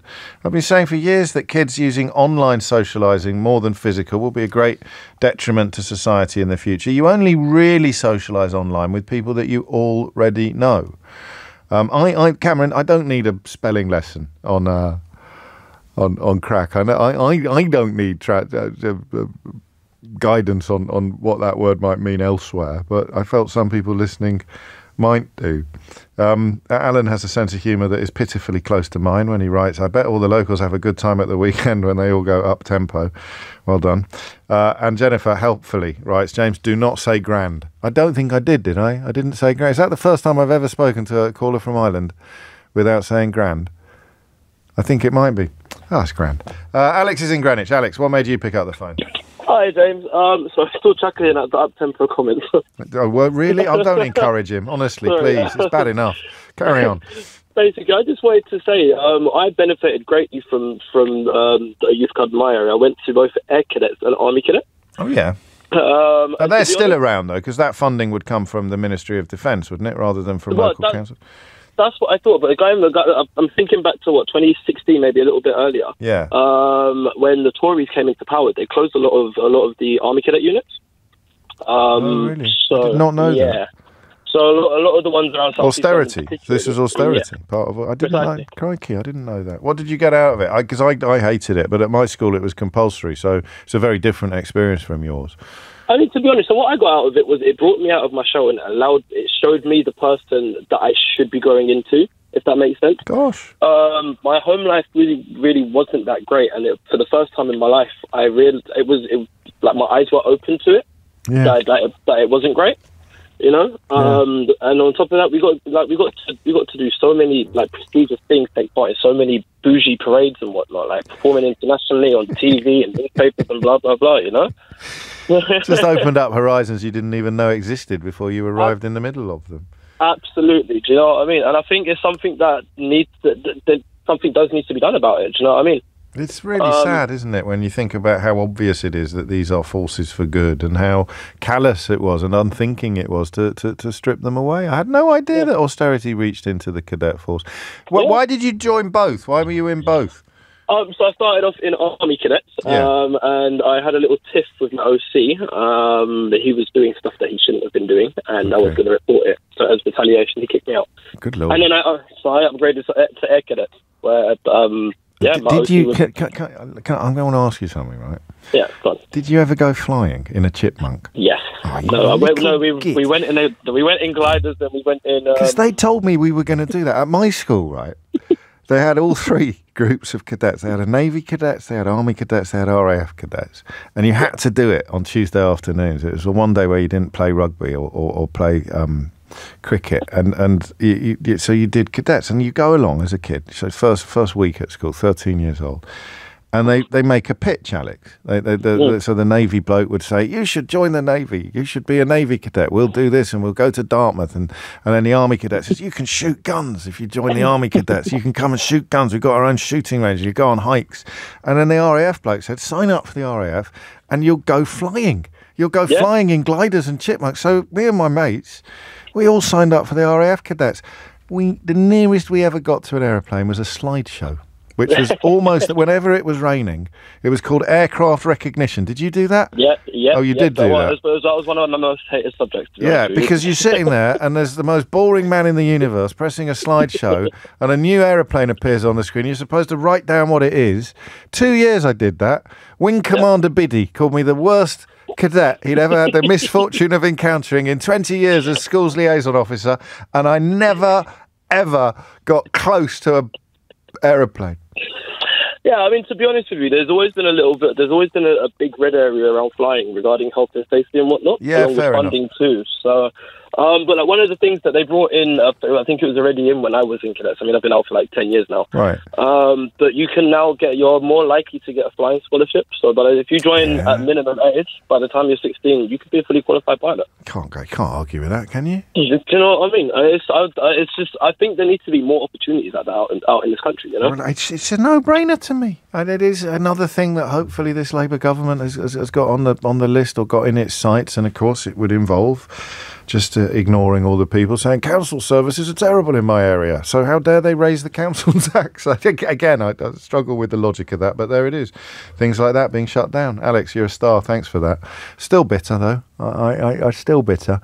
Also, the unified. Did you, those trousers, oh, he's gone. Those trousers they made us wear, they're like those it's probably time to get over it. James O'Brien on LBC. It's 11:49. I'm not alone. I feel seen. Paul is in Ascot. Describes his legs as itchy.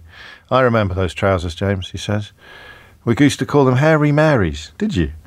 They were extraordinary, and they had no shape to them at all. They were sort of like big. They weren't shaped, but flat. Anyway, that's the end of my RAF cadet service reminiscences. I talked earlier about stories that you have to talk about, but there is a temptation to turn away. I think far too many people are turning away from stories concerning Israel's continuing commission of carnage in the Gaza Strip and latterly, of course, in Lebanon. We heard at the end of last week about some members of the military now saying the quiet parts out loud, talking about ethnic cleansing of the Gaza Strip as an actual policy. I don't know if I'm allowed to do this because of data protection and things like that, but I'm tempted to ring back all the people who at the end of last year were absolutely adamant that nobody had anything to worry about. It was all about defeating Hamas and or rescuing the hostages. It had absolutely nothing to do with ethnic cleansing or even, as some people attest is already happening, genocide. And there was absolutely no way that civilians were going to be killed indiscriminately in order to keep Benjamin Netanyahu in power. And we could ring them back one by one, play out a little bit of the call. Some people got quite cross with me. Some even called me anti-Semitic, would you believe, for expressing fears about the direction in which the traffic may end up going. And now it's there. It's not just going in that direction, it's parked, smack in the middle of that kind of conduct. So ring them back, play a little bit of the call, especially the ones that were rude to me, and then ask them how they feel about being proved so catastrophically, tragically, and heinously wrong by the actions of Benjamin Netanyahu and the Israeli Defense Force. I think that might be quite a sobering listen for people, because I turn your attention next to a report from Human Rights Watch, the US-based group that does exactly what it says on the tin, and their latest investigation into so-called evacuation orders being pursued to facilitate the, quotes, deliberate and massive forced displacement of Palestinian civilians in Gaza. Nadia Hardman is a refugee and migrant rights researcher at Human Rights Watch and the author of this report. Nadia, tell me more. Thanks for having me on your program. It's a pleasure to be here. I spent the last year working with colleagues at Human Rights Watch to unpack and essentially debunk Israel's claim that it is evacuating people safely in Gaza. We analysed over 184 evacuation orders, basically looking at the entire evacuation system. What is, just explain to me what an evacuation order is. I mean, I'm not completely stupid. I appreciate that the language is probably quite self-explanatory, but if I got one, what would that involve me having to do? Yeah, it's a really good question. I mean, they're basically instructions to leave.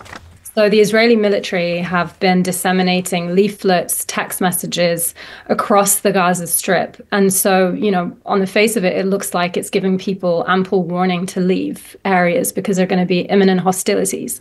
And so, we started to look at this and to really understand, is this an appropriate evacuation system? There's laws around this. The laws of war say an occupying power, such as Israel, can move people, but it has to be for their safety, and there has to be an imperative military reason, and you have to give them time to move, and you have to move them safely through evacuation routes that are safe and to evacuation places that are safe.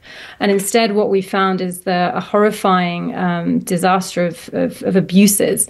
And when it comes to the actual evacuation orders, they were inconsistent. They were erroneous. They didn't give people enough time to move. You'll probably remember the October 13 order, which gave people initially just 24 hours to move. That's over 1 million people from the north to the south. Then what we've seen throughout the conflict are just a series of orders which made no sense and just sowed terror and confusion in the population. And then if you add to this the humanitarian situation, and again, international law says, if you want to evacuate people, you have to give them food and water and shelter. And instead, what we've seen is Israel using starvation as a weapon of war. We've seen how safe zones rapidly change. The Al-Mawasi humanitarian safe zone, this area which Israel keeps on telling people to go to, has changed its boundaries at least 14 times. And we've verified attacks in these safe zones. And then one safe zone suddenly becomes a combat zone. We know nowhere is safe in Gaza. And maybe the most important element of the war crime of forced displacement is the fact that Israel is rendering the Gaza Strip uninhabitable, either through reckless bombing and its air campaign, or through intentional razing and bulldozing of buildings and areas. And in those spaces where we see these new security corridors, a buffer zone, a road which now bifurcates the north and the south of Gaza, they're just emptied spaces. And this is where we say that Israel has ethnically cleansed Palestinians from these areas. And as I alluded to shortly before you came on, some members of the Israeli military have come perilously close to conceding that publicly now. And I mean, reports that it is actually an established plan, albeit one that I think Benjamin Netanyahu's government still denies. So, where is safe now in the Gaza Strip? James, nowhere is safe in the Gaza Strip. There is, I think the Strip is now 84% under evacuation orders. If you imagine how many people... So eventually you have 100% evacuation orders while still pretending that there's somewhere safe to go. Right, exactly. Because if you have attacks consistently in these safe zones, and you spoke about the statements. I mean, we spent a lot of time analysing the statements from the beginning of the war to now from senior officials, which is evidence of a state policy to forcibly displace. They've spelled this out. They've called for the voluntary migration of Palestinians in Gaza from outside the territory. So that is where we see evidence of a state policy and where it amounts to a crime against humanity.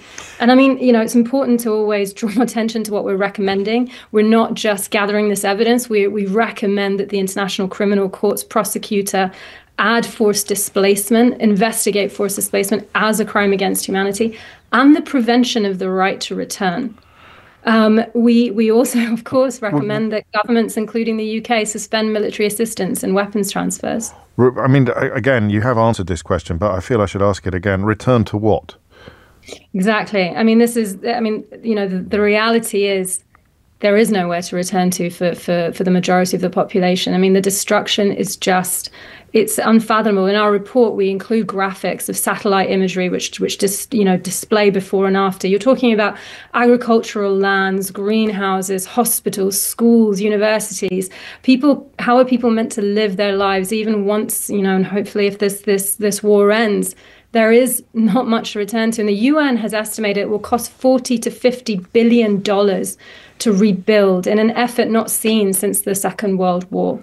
And of course, we call for reconstruction, but we are very cognizant of the fact that this is a state policy to move people intentionally from their homes. And an illustration, once again, of course, of the compounding of the situation by Israel's refusal to let foreign journalists into the territories concerned, because, of course, we would rather not be relying on drone footage and overhead cameras. There are many brave men and women who would like nothing more than to get there now with their notebooks and their cameras. Absolutely. I mean, we had to do this entire report, which is why it took such a long time, remotely. I spent hours, days trying to get people that were charging their phones, who were running away from various battlegrounds, just to get the interviews that we needed. And, we used all this open source technology, and there are so many brave journalists and people getting the information out there. But it's really tough. But we've amassed so much evidence. It's 154 pages of evidence, plus graphics and satellite imagery that's irrefutable. And of course we've put these allegations or this evidence to the Israeli authorities, but we have not received a reply. For people who need a little bit of help grasping the bigger picture, I don't know that you will have much to say about this, but I want to get it out into the same space as this conversation, because Donald Trump's nomination for the US ambassador to Israel, although not Jewish, which breaks precedent, has said that there is no such thing as a Palestinian. He's described the Palestinian issue as simply a political tool to try to force land away from Israel. How significant is the change of administration on the horizon in Washington, given those words? Look, I don't want to preempt what hasn't happened, right? I don't want to preempt. I don't want to predict. At the same time, Biden gave a 30-day deadline for more humanitarian trucks to enter the Gaza Strip, and that has woefully failed. And we've seen no consequence. The Biden administration can right now, before President-elect Trump comes into power, do something, and that is in the form of suspending military assistance and weapons transfers. It's as simple as that. It's publicly condemning these war crimes as for what they are, crimes against humanity. We'll wait and see what happens, but we're focused on what can happen now, because the messages I receive from people are devastating. Every day they update me and say, "Oh, well, I'm still alive," and the urgency cannot be translated more. The clear blue water between what was stated towards the end of last year and what is happening now is clear to anybody honest. But if somebody were to argue that this is a necessary consequence of the tireless pursuit of Hamas terrorists, what would your evidence offer up in challenge to that view? Sure. I think, one of the things about this war crime of forced displacement, when you arbitrarily move people, is there is such a high threshold. Usually in the laws of war, you can conduct yourself according to military necessity. The standard in this war crime is there has to be an imperative military reason to move people. There must be no other feasible alternative. And so what we've shown is that in each of these instances that Israel has said it has to move people, it hasn't demonstrated the alternatives. It hasn't done any of that. Right. These claims are largely false. Thank you, Nadia Hardman, a refugee and migrants' rights researcher at Human Rights Watch and the author of this report, which you can read more about on their website or indeed in The Guardian. And The Guardian has contacted the Israeli army for comment, although at the time of this conversation, no comment has been forthcoming. It is 12 noon. You are listening to James O'Brien on LBC, and a rather violent change of tone after the news, because it's Thursday, which means it's Mystery Hour. James O'Brien on LBC.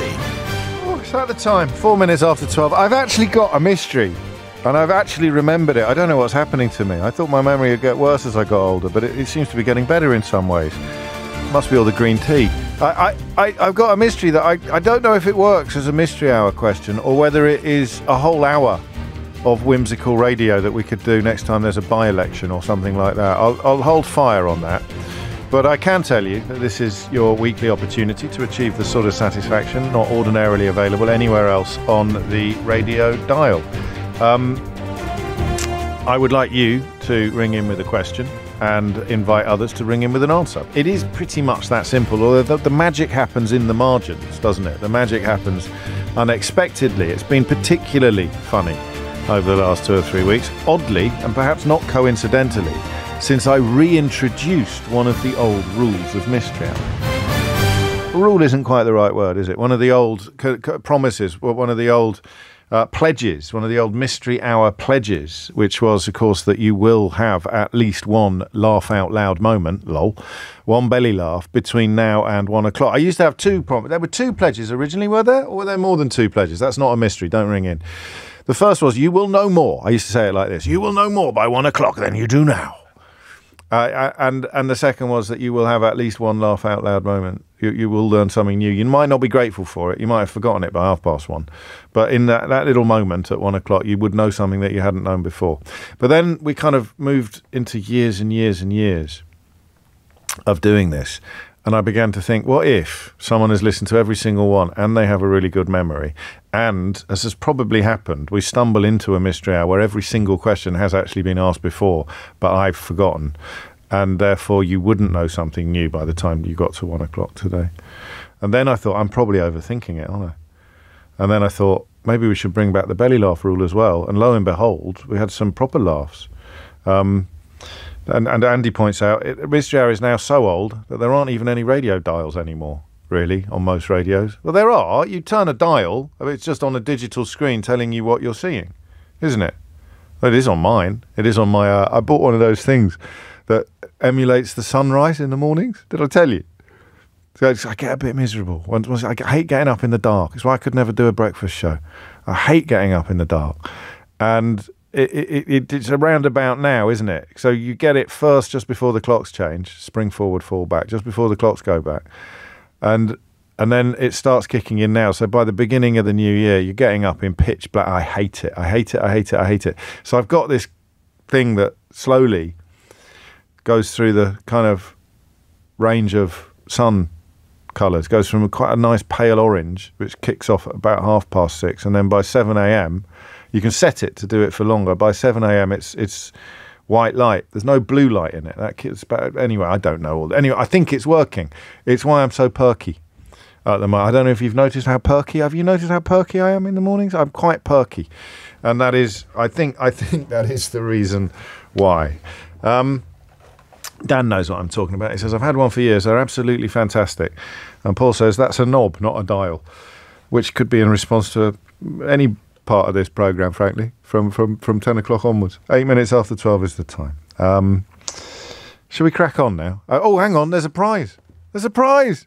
You can win a Mystery Hour ball game, and Christmas is around the corner. So if you're a bit of a cheapskate, what you do, you ring in, you make my favourite contribution of the week, you win a Mystery Hour board game, and you can give it to someone else for Christmas and pretend that you bought it. If you want to buy it, you can go to mysteryhour.co.uk, where you will find out more about what is a wonderful box of fun for all the family. And the full terms and conditions for the competition element of it are at lbc.co.uk. Liam clearly listens to the programme far more than is healthy. He's already texted to say, can we crack on? Shall we crack on? Let's crack on. Gareth's in Wigan. Gareth, question or answer? It's a question, James. Carry on. Well, it was going to be about Scottish dancing, but yes. I thought I've left that hanging. It's built some tension there. I've got no material. That's it. That's as much about it. I think that's just a good one to keep forever. Every so often. Just drop it in. I must tell you about those Scottish dancing classes I used. They're called reels. Did you know that? They're called reels. Reeling. Reels. Anyway, little bits, giving us tidbits. Anyway, the question is. Yes. The question is, can you ever forget how to swim if after you've learned So, like, if you hadn't swum for like 30 or 40 years or something like that, but you could swim, and then you fell in or even dived in, yes, would nature kick in, or is there a chance you could just like flail your arms around and legs and? There's a poignancy to this, isn't there, with regard to dementia or something like that. But it would be right. Well, we'd have to include that in the parameters of possibility. If you've forgotten your daughter's name, it's possible you've forgotten how to. Or would. Because people say stuff like, oh, it's like riding a bike. Well, it's not like riding a bike, because if you forget how to ride a bike, you just sit there and you don't move. But you can't forget how to ride a bike, can you? Well, I think it is like riding a bike. Obviously, the dangers are greater, which I think is what you're alluding to. If you've forgotten how to swim, you could drown. You can't die by forgetting how to ride a bike, unless you need to make a very quick getaway from some wild animals. Yeah. And you've forgotten how to It's the swimming one. Ride It's the swim one. Yeah. It's the swim one, because it's a bit more dangerous. Yeah, you're on. Yeah, I like. Can you forget how to swim? Has anyone ever forgotten how to swim? Is really the best way of asking this question. I suspect they're the same. I suspect there's a kind of a sense memory involved, because the momentum that you need on a bicycle and the momentum that you need to swim are probably similar in some psychological way. So you would be tapping into. I don't know. Why am I even talking? Good question. Right. Has anyone ever forgotten how to swim? Thank you, Gareth. It is 10 minutes after 12. Antonio is in Ledbury. Antonio, question or answer? Question, please, James. Carry on. Yeah, I was just wondering, do fruit trees produce less or lower quality fruits? When? As trees get older. Oh, as they get older. Sorry, I just you left that quite open. It was a bit surreal, that question. What? Hello? Okay. So as a fruit tree gets older, does its yield diminish? So I live in Herefordshire, and I drive past like loads of orchards and things, and I'd seen recently some sort of like a new plantation of trees, and I was wondering, is it a new harvest, or do they have to replant every so many years? I like that a lot. Where I live used to be orchards, and there's a couple have survived of trees, but I don't know. I mean, all around the parts of West London where I've lived for the last 20 years were orchards at one point. It's quite extraordinary. Brentford was famous for its apples. Did you know that, Antonio? I didn't know that. No, there was a fella in Brentford who kind of did a bit of splicing and came up with his own. There's hundreds of apples used to grow in Brentford, but we know that the trees stay, because you go past the old orchards as well. There's loads of orchards that have been there for ages around your neck of the woods. It's Bulmer family country, isn't it, Hereford? That's right, yeah. The short answer is I don't know. Does a tree yield in quantity or quality diminish with age? You're on. It's a great question. Thank you. 03456060973 is the number that you need. 12 minutes after 12 is the time. Nicola is in Uxbridge. Nicola, question or answer? Hi, James. It's a question, please. Carry on, Nicola. It's a question from my 6-year-old daughter. She's asked me a couple of times, and I didn't know the answer. Okay. So I told her that I would ask you, and I told her about Mystery Hour. Marvellous. And she wanted me to ask you, so that's my pleasure. What's her name? So that we can say hello when she listens back. She's at school now, is she? Or? She is at school, yeah, okay. She is. What's her name? Her name's Kira. Kira. Hi, Kira. I hope you had a good day at school. Let's find out whether or not anyone knows the answer to the question that your mum is about to ask on your behalf. I bet it's a very clever one, Kira, because I bet you're a very clever little girl. Go on. Her question is, if somebody was to jump out of a window that's 100 floors up, would their parachute open in time? I like Kira. These are the. So, what's base jumping? Is that when you jump off things and with a parachute? So I think the answer is yes. But she then would. I suppose then the question is kind of how many floors? You can't change the question. Yeah. You can't change the question. So I mean, the average of 100 stories would be how high, and then the question of whether or not anyone's ever base jumped from it. Yeah. Would become. Yes, you can. Sorry, my little boy's talking as well. She's saying, "Why are you asking my questions on the radio?" Kira's your favourite. She always gets preferential treatment. This is outrageous. He's asked him to watch more TV programme, which is what he's doing at the moment. I can tell you that a base jump from 500 feet will only have a parachute ride of about 10 to 15 seconds. So we think of a parachute as floating gently to the ground. I think we need to think of it more as an emergency brake that kicks in just before impact. But whether or not 500 feet translates as 100, it wouldn't, would it? It'd be higher than it. So I'm going to go with yes. But I know that Kira will expect someone who's better qualified than me to answer this question. So I'm confident that it's a yes, but I'm going to wait for someone who knows more to go definitive on it, Nicola. Brilliant. All right.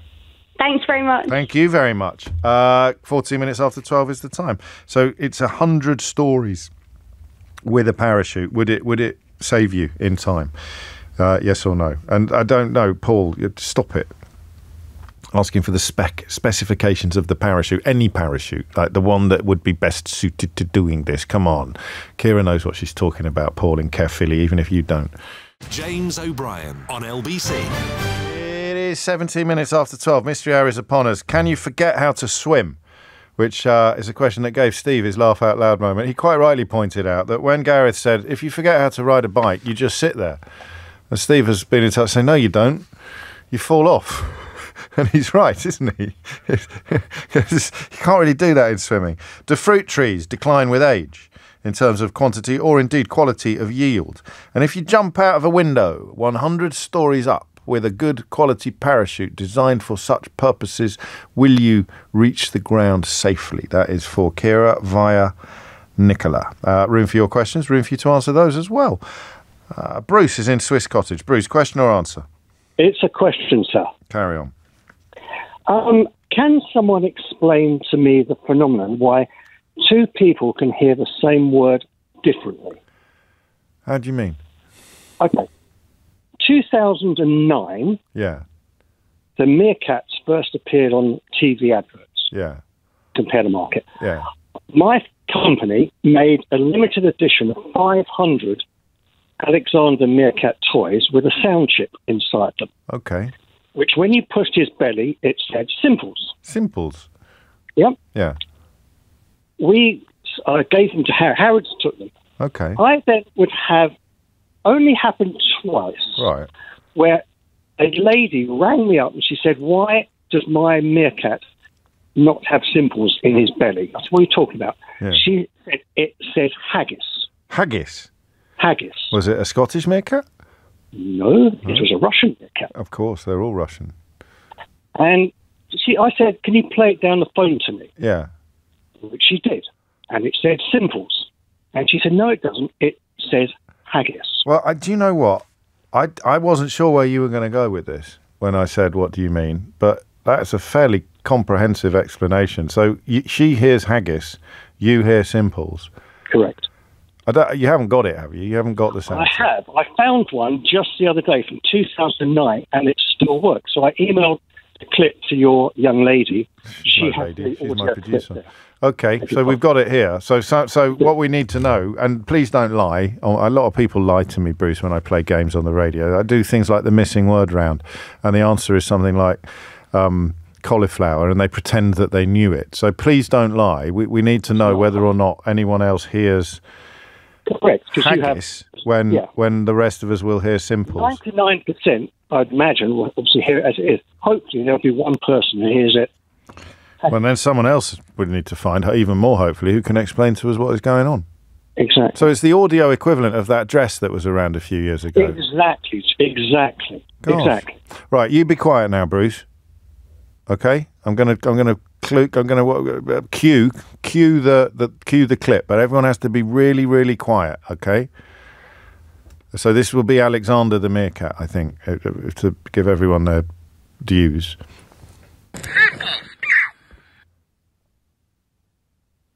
And again. Well, I heard haggis. Did you not hear? Did you not hear haggis? Did you hear it? Listen, Project Keith. What did you hear? That's not helpful. Last time. I'm hearing haggis now. Bruce. Hello. Help. No, everyone's hearing haggis cow. No one's hearing Simples.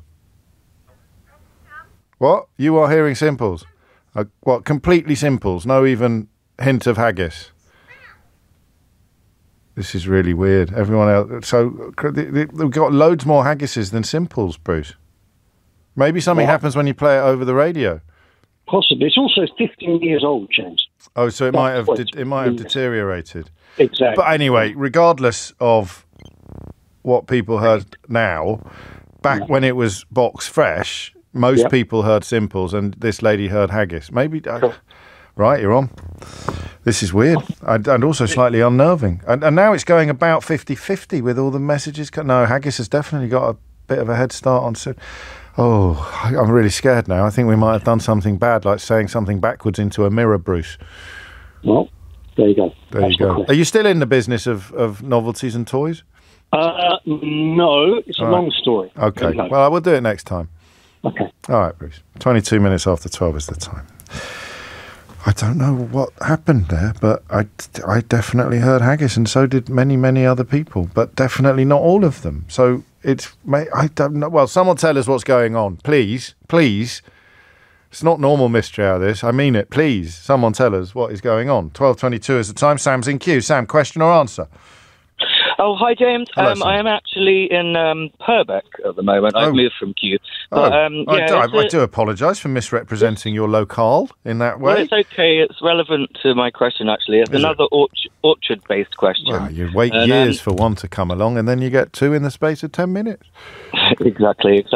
And so for the last couple of years, I've been living in Purbeck, and lots of orchards everywhere. I'm privy to a really lovely pub. It's in a place called Worth Matravers in the middle of nowhere, and they manufacture their own cider.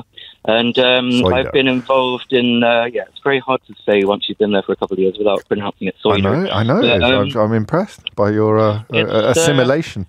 I'm kind of keeping my London root there. Yeah. But basically, so with the cider, we pick all the apples, we press them, we put them in cheeses, we squeeze it all, and it's all brewed for I think about 6 months, and it comes out after the process is involved. It comes out at about 6% alcohol. Right. Now, it's not much to be proud of, but I can drink a few beers. I can easily consume 4 or 5 pints of normal regular lager, which is around about 5% alcohol, and I'll be fine. If I consume even 3 or 4 pints of this 6% cider, I am ruined. I am wobbly. It has a weird effect. It has like it gets your legs drunk first, and then 2 pints you're a little bit wobbly. Yeah. It comes up, and then by 3 or 4 your cheeks are glowing. It's like a cartoon. You've got rouge. And if I were to, I've never got past 4 or 5 pints of well, this don't stuff. Try, promise me. No. It's wicked. But in the interests of science, couldn't you have found a lager that was 6% to do a proper test? Well, yeah, that's a good question, James, and I have. And I can. Yeah, they do have within this lovely pub also have like quite strong lagers that are 5-6%, and as I say, I can on a good session so comparable ABV, and yet the cider takes you to places that the lager just can't. Yeah, that's a good way of putting it. Could you be? Remy says, "Are you possibly allergic to apples, and you're having a sort of mild anaphylactic shock when your legs go?" Well, no, I don't believe so. I don't believe so, and it's as I say, it's a very natural, organic, homegrown product. There are chemicals in it. It's like everyone's at it now. Jamie says, "Did you say pick all the apples or pickle the apples or haggis?" Very good. Mm-hmm. Yes. Well, I heard haggis as well in that. But, I think it's a psychological mistake. I think that if I had said simples, and then we'd played it, everyone would have heard simples. But because Bruce had put haggis in all of our brains, Sam, just as you're putting cider in all of our brains now. So why does cider affect you differently to other drinks, despite having a similar alcohol content? Yeah. I mean, is it the same question? I mean, it always used to be claims that Stella Artois brought out the football hooligan in you, even if you drunk the same amount of alcohol of a different variety of beer or lager. Stella was supposed to have it. So it could be the same as that question, if it's true. Yeah. I'm partial to a bit of Stella. I've never had that effect on me, really. The difference between a 4% and a 5%, I've never really picked up clocked. No. Okay. I mean, does cider affect people? Well, it does affect Sam differently. So there's two questions, really. Why? Or does it affect us all in that way? Does cider... Why would you have a different reaction to cider from the reaction you'd have to lager, even though the alcohol content was comparable? I like that, Sam. I worry a bit about you. I mean, you should probably take a couple of nights off a week just for your liver's sake. Oh, absolutely. But, the whole process of manufacturing the cider, we've made 18,000 litres of the stuff over the last month or so. Who's we? And, well, it's, as I say, there's a pub there. Can I name the pub? Yeah. No, let me guess what it's called. Is it called the Something and Compass? Yes. I know my pubs, mate. It doesn't need a lot of advertising. It's been in a lot of it's the Square and Compass. The Square and Compass, that was it. In Worthmer Travers. Yes. But yeah, they have their own cider factory. And you've been helping out. Yeah. I've sort of just been volunteering. We go for the. And you get paid in cider, do you? We pretty much, and we have a few ciders throughout the day. This is like taking a call from the 19th century. This is fantastic. I could probably answer the orchard, the trees question, but I know the rules, so I'm not allowed to. Thank you, Sam. Thank you for respecting the rigmarole, and we shall try and get you an answer. So, why does that cider affect Sam and possibly everybody differently from others, from other similar alcohol content? I don't know why that sounded. It was almost like the tourist board on the phone then, wasn't it? Wouldn't it? Don't you fancy going to Purbeck now, having a pint or two in the Square and Compass? Absolutely glorious. All human life is here. Paul is in Worcester Park. Paul, question or answer? Answer. Carry on. Okay, let me just go to a bit of a clearer signal, please. Right, about the parachute thing. So. Yes. I'm 67 years old now. When I was about 20, I was in the army, used to do army parachuting. Yeah. Working out on the fact that a 100-storey building, roughly 8 foot per storey, you're talking about 800 feet. Yep. Okay. I don't know why I'm writing this down, but I want to feel involved. Carry on. Yeah, they'll I think it's 8 foot, but even if it's 7, that would make it less. Regularly speaking, with old-fashioned parachutes back in the 70s, carrying kit, we would jump at 800 feet and land quite safely. You can even jump at less, and I'm talking about old army parachutes from the 70s. So you would certainly be able to do it even at a lower height than 100 stories now, because parachutes are so much better developed. I mean, so the answer is a definite yes. For Kira, it's a definite yes. Qualifications. Paul has jumped from 800 feet with a parachute. You can't get better qualifications than that, can you? But, I mean, I suppose Kira being 6, she could point out you haven't actually jumped out of a window at 100 stories. No, that is true. But our balloon jump, our first jump ever, was from a balloon hanging in a little wicker basket from beneath the balloon. Oh. And although it is you do. That's where you do your first jump from to see if you haven't got the minerals to do the actual jump. It saves them a lot of money just to wind you up in a crate under a balloon. Yeah. And if I remember rightly, though I'm going a long way back, I think that was also from about 800 feet. And say that was with like very old-fashioned parachute. Parachute moved on so much more now. I mean, the problem is with base jumping, which is closer to what specifics of Kira's question, is that it's really, really, really dangerous, and a lot of people die. But there will be a record, won't there? There will be the lowest possible. The lowest recorded height from which someone has successfully done a parachute jump. It's going to be a lot less than 800 or even 700 feet. I think it's around about 500 feet now, because the way that parachutes have developed now with knowledge of aerodynamics and everything is far in advance of what it used to be. But 800 was a good margin, definitely from a balloon, from a wicker basket handle under a balloon. And that was with, and that wasn't with kit, but it was with like 12, 13. No, mate, that's perfect. Qualifications? Did it? Yeah, did it in the army, yeah. Can't say fairer than that. So there it is, Kira. But obviously, do not try this. No one, ever. Silly. No, absolutely not. Okay, thank you. 12:30 is the time. Amelia Cox has the headlines. James O'Brien on LBC. It is 12:34. This from Gravel. How do you manage to, on Blue Sky, which is where I go now for my social media interactions, how do you manage to produce such riveting radio, James? I can't believe I was on tenterhooks waiting for a soft toy to say simples. Well, Keith's done something to the clip now, and apparently when I play this one, the second version of it, everyone will hear Simples. So this is the one that is definitely saying Simples. Right, everyone be quiet. Ready? No, it didn't work. It still heard haggis. I was trying to do psychology on you. I was trying to make Simples. Let's try once more. Simples, Simples, Simples, Simples, Simples, Simples, Simples. This is driving me nuts. Someone explain it. Mike's in Peterlee. Question or answer, Mike? It's an answer, James. Carry on. Simples meerkat. I didn't think I'd ever say that out loud. But there it is. Go on, tell me. Tell me quickly. Help me. Basically, if I tell you that you're hearing something, you will hear it, and this has been proven in court in the US. Gosh.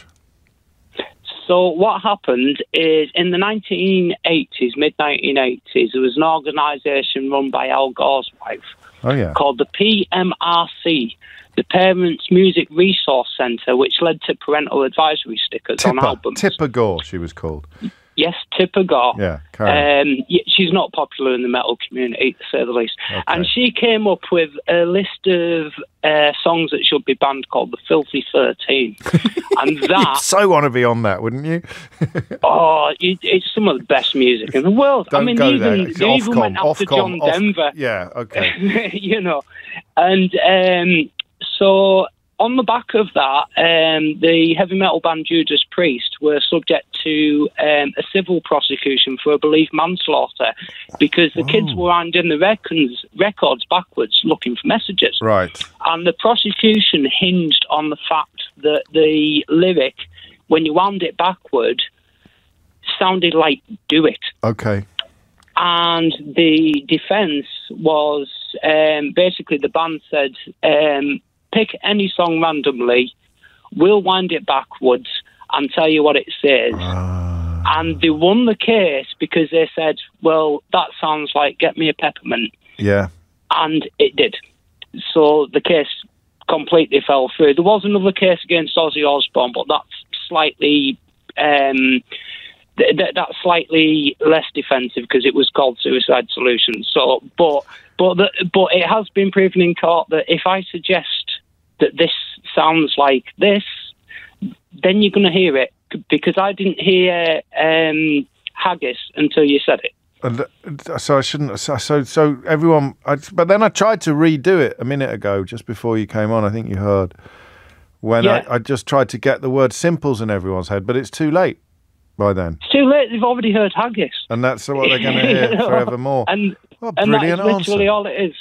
Yeah. What a brilliant answer. There's crossover here as well, isn't there? Because you mentioned Ozzy Osbourne, the Judas Priest from Birmingham as well, and wasn't there one member that played with Black Sabbath, or am I going nuts now? Wasn't there one cross? No, you're oh god, the people who've been in and out of Black Sabbath since Ozzy. That's why you need rock family trees, isn't it, to remember the good. Yeah, they were called Earth, I think, before they were. Yes, they were, and they were jazz rock when they were called Earth, and then they were called Polka Tulk. You know your stuff, don't you?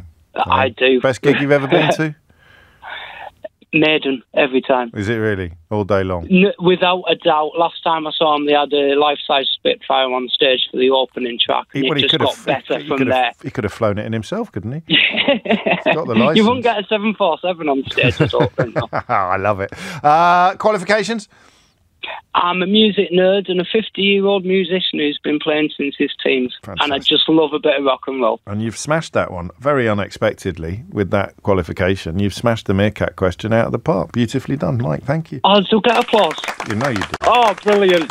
Over the moon. Thank you. It's extraordinary, that. And it is just literally your mind telling you what you're going to hear, and then you hear it. So an interesting experiment. Will is in Milton Keynes. Will, question or answer? Question, James. Carry on, Will. So I've been playing golf since I was 7. Oh, yes. I've also been on tour around the world. Yes. So, as a golfer? Yeah. Okay. So I came up with this listening to your podcast when I was training abroad. And I've not looked it up since. And I probably should know this, really, given how long I played the game for. The scoring system in golf. Yes. Birdies, eagles, albatross, bogeys. Obviously, par's slightly different because that's just dead down the middle. Yes. But where did that come from? It's a very odd naming system for anything. Obviously, I can kind of get the birds, then eagles and albatross. But who came up with that? I just wonder if it's come from something in the 1800s or It's something. a lovely question. I've got a feeling, because I've got a feeling that it came up. I think it's in the board game, which means we've done it. I've just got a vague memory of it coming up last Christmas when we were playing the board game, and someone made up a very brilliant wrong answer that I incorrectly chose, because the board game's a bit like Call My Bluff. You have to come up with wrong answers. There's one wrong answer on the board, and then you as a player come up with your own wrong answer in the hope that it will be such a convincing wrong answer that other players will choose your wrong answer instead of the right answer. And I've just got half a memory about someone coming up with a brilliant answer as to why golf nomenclature was so ornithological. But I can't remember it, so it's on the board. We like that a lot. I mean, it's a weird one, isn't it? Well, I asked my coach, and he had no clue, and he's been playing the game God knows how long. So that's not very nice. It's not a very nice way to speak about your elders. Oh no! To be fair, he's about 5 years older than me, but okay. You're on. Yeah, I like it. Are you good? I mean, are you? Do you make a living? You're a pro, I think, aren't you? If you're going on tour.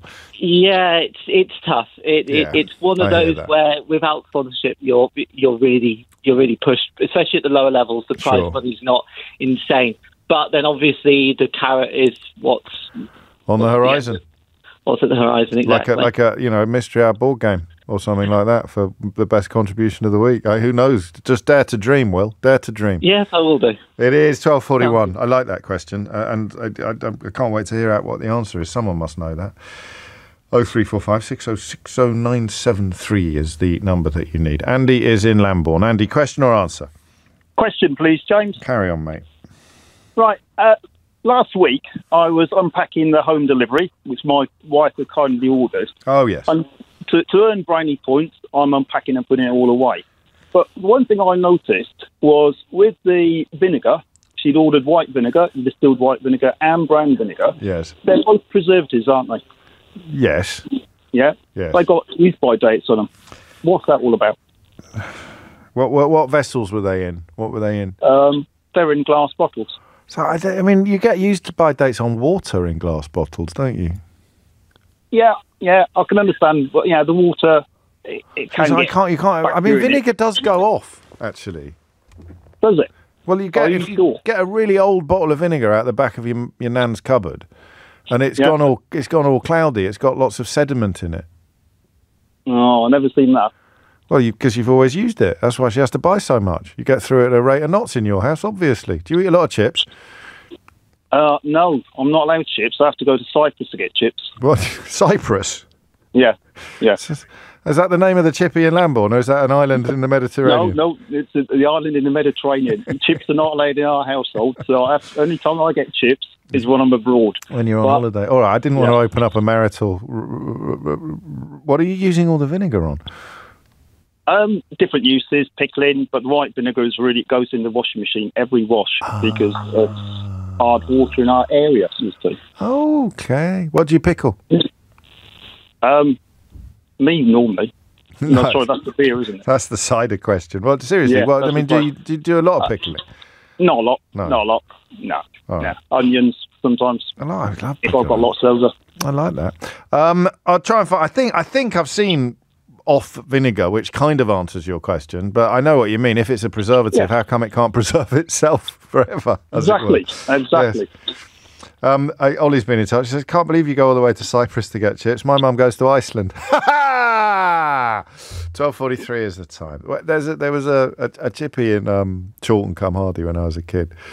Not a kid. I was like in my year between school and university, and I lived there for a while. And there were two. There was a Chinese takeaway, and there was a fish and chip shop that also did Chinese food. And if you went into the one that was not a fish and chip shop and asked for chips, the lady behind the counter would say, if you want chips, you have to go to Hong Kong. And there were points in the evening where we found this the funniest thing we'd ever heard, because, of course, the other takeaway about 100 yards up the road was called Hong Kong. So we go, what, really?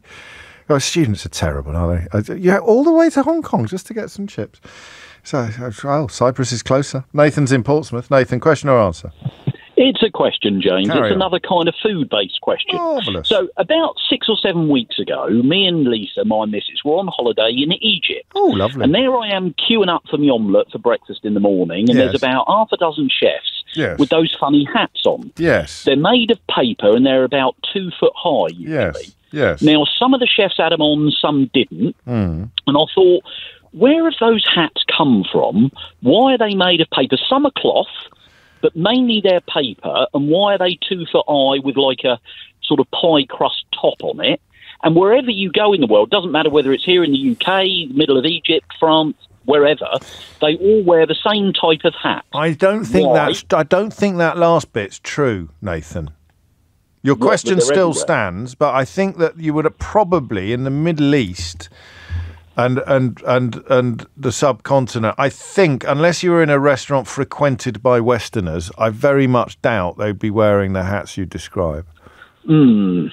I think it But was. there's enough different There is places definite no. that you've There been is. to may do wear them. Is there a code? Is what we're. Is there a chef's hat code? A code of chapeau Well, de you chef? get. I wondered if Oh. it was, because you have different sort of layers of chef, don't you? So you have the sous chef, you have a senior sous chef, you have a commis chef chef, de partie, a pastry commis chef, chef de So I partie. wondered if there was a hierarchy that would wear different hats. But the real question, I suppose, is where did that hat come from? Why is it 2 foot? Well, it's obviously very tall. It's got the kind of lid on the top. I thought it might have done to the classic, the the heat classic, maybe, but the classic yeah, of the classic chef's hat. The chef's hat. Where'd it why? come from? Why? I mean, what is the point of it? Because really, you only really need a hairnet for hygiene reasons. Yeah. Is it so you can see the chef over all the shelves in the kitchen? I'm not joking. I like that. That's a good thinking, that isn't it? So you know where he is maybe. over there. He rises I above all the suppose. smoke and the steam. You can see like a lighthouse. The chef's hat. Easy to throw stuff at, maybe, Could be that. It across the could be that. kitchen. I don't know the answer to this. I think it's called a toque. Okay. Tocque. Well, at least I've been sent that word without any context by about 5 different people, so I'm presuming that's why. A lot What of was the evolution of it? That's basically it. Why do chefs end up with toques? Why do they end up with toques? A lot of Ratatouille fans getting in touch. You can guess what they're saying. That's where you keep your rat. But I will find out for you. What is the origin, the evolution, the kind of backstory, the origin story of the chef's hat, or the toque, as I believe it is called? Nathan, did you like Egypt, Nathan? I've never been. It was wonderful. Was it? Hurghada. We went. Brilliant. Where? Red Sea coast. Hurghada. Hurghada. Hurghada. Really brilliant. Lovely. Well, that's good. A good recommendation there. I'll put it under Purbeck on my list of places to visit. 12:47 is the time. James O'Brien on LBC. It is 10 to 1, and just a special mention to everybody who's joining us over on Blue Sky, the social media platform that appears to be at least filling some of the space that has been polluted by. I think even Keith's on there if you look carefully, so you can find Keith on there. Lots more of us moving over there. So be aware. I have the same handle on there that I had on the other place, Mr. James OB. If you are interested. Back to Mr. I'm going to just add this. This is just for Kira. I don't normally take texts on Mr. as you know, but Wesley's been in touch to tell us I am a base jumper, and I have. Here you go, Kira. I have literally jumped out of windows in buildings. I've jumped from as low as 122 feet. I've jumped from bridges, cranes, casinos, etc. Casinos stands out a bit in that sentence, doesn't it? I mean, buildings, bridges, cranes, casinos. That's probably a way to identify you. It's possible via different methods and different types of pilot chute, James, to extract the canopy quicker the lower you jump. So yes, categorically. How does he know, Kira? Because he's done it. That's a great answer. Verena is in Leytonstone. Verena, question or answer? Answer, James. Carry on, Verena. Or at least a partial answer, because yes. I am living proof that you can forget how to swim. What happened? Well, at primary age, I was able to swim after taking lessons at school. Yeah. A length, up to a length. Okay. I was able to do that routinely. But then for decades after that, I've never had any occasion to swim. Why not? When do you need to swim? Do you not go, when you're on holiday? Do you not go to the seaside or anything? No, nothing like that. No. Never came up raising children, that type of thing. Didn't get a chance to do that. I hear you. Go on. And then I always wanted to learn to swim, because I know as I've got older, It's a great all-round exercise to be able to do, and could save my life one day. Low impact as well. You don't get doesn't do your knees in like almost everything else does. Yep. Taken lessons. I know what to do, but I cannot do it. I cannot coordinate. I cannot swim. So how far? I mean, were you quite bad as a child? Not. I mean, you say you could do a length. Would you? I mean, were you swimming like a sort of doggy paddle? No. I was able to do proper crawl. Really? Yes. And now you get in the pool and you can't do anything at all. Well, as I say, I know what to do. Well, you obviously don't, madam. Well, I know what to do on paper. Well, we all know. Yeah, but what? I mean, how many lessons have you had? Oh, I am enrolled at the local pool, and I did a year's worth of lessons once a week. And they tell you that you need to do additional time to practice on your own. So I would do an extra half an hour a week. I just cannot coordinate it. I cannot. After an hour, after a year, you couldn't swim. You still couldn't swim. That's right. At all. No, I swim like a brick. And you could definitely swim as a child. Oh, yes. Have you checked with other people? You've not got some false memory syndrome going on here? No, but I don't know any people that I went to primary school with anymore. So, it's poignant. No. Well, yeah. I mean, you get a round of applause. I mean, do you get a Ray Liotta? I don't know the neurological or the scientific reason why I can't do it. No. So it's only really a half answer, I think. No, it's not. Don't do yourself down. Gareth was pretty clear. He just wanted to know whether it was possible. You are living non-swimming proof. Okay, thank you. Did you see that? Instead of living walking proof, I said living non-swimming proof that it is possible to forget how to swim. Yep, I'm with you. Round of applause for Verena. Thank you. Quite Bye-bye. a Ray Liotta, but just in case there's thousands of people who've forgotten how to swim. I don't know. Well, you live and learn, eh? Thank you, Verena. Shlomi is in Manchester. Shlomi, question or answer? Answer. Carry on. Swimming one. Oh. So maybe a bit more of a scientific explanation to why the Wouldn't be hard. Wouldn't be hard, Shlomi, would it, if we're honest? Bless her. Go on. So, yeah, you can learn to forget. You can forget something you have learnt, although a skill that you mastered really, really well, and that's gone into your longer-term memories. What would be akin to a longer-term memory would be harder to forget. But again, if you've not used that over a long time. And she hadn't done it that much, so she probably had weekly lessons at primary school. Yeah. She got the hang of it. She did a length. She left primary school. She never swam again, so she hadn't done it enough to kind of imprint it on the long-term memory. Yeah, definitely wasn't. Probably not a skill I should fully mastered. It's not a great phone line, Shlomi, so I haven't got long. Is there a name for it, or is it just called forgetting? People call it muscle memory. But also, I said that.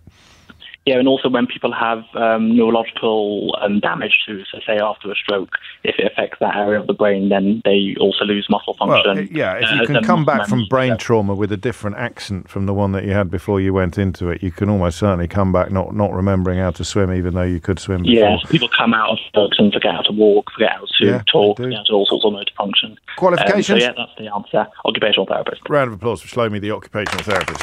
That's one of the very few scoops of my career involved George Michael coming out of some sort of minor coma and speaking in a broad Dorset accent. And he told me that live on the radio, and he'd never told anyone else before. Of course, in the next day's newspapers, they never mentioned where they'd heard it. It was just George Michael said yesterday. But that was probably one of the only showbiz scoops of my life. I certainly didn't get any when I was a showbiz journalist. Brian's in Loughborough. Brian, question or answer? Hi, James. Lovely show. Thank you, Brian. This is an answer to the orchards question. Lovely. Yes, they do diminish in yield and quality, but obviously there's a trade-off. If you replant an orchard, it's going to take quite a few years for the trees to get back up to full size. Yes. And but might be other reasons you do it. Tastes change, obviously, and you might respace the trees to allow for things like mechanical harvesters. So there's lots of variables where you might choose to redesign an orchard. And is there a point at which you'd give up and say, there's no point sticking with this tree, we're going to have to start again? I mean, is there a sort of natural expiry date? I'm not sure of the specifics on that one, I'm afraid. Okay. I'm not Qualifications? going to pretend to know. My best mate, Joey Hughes, is an orchard consultant.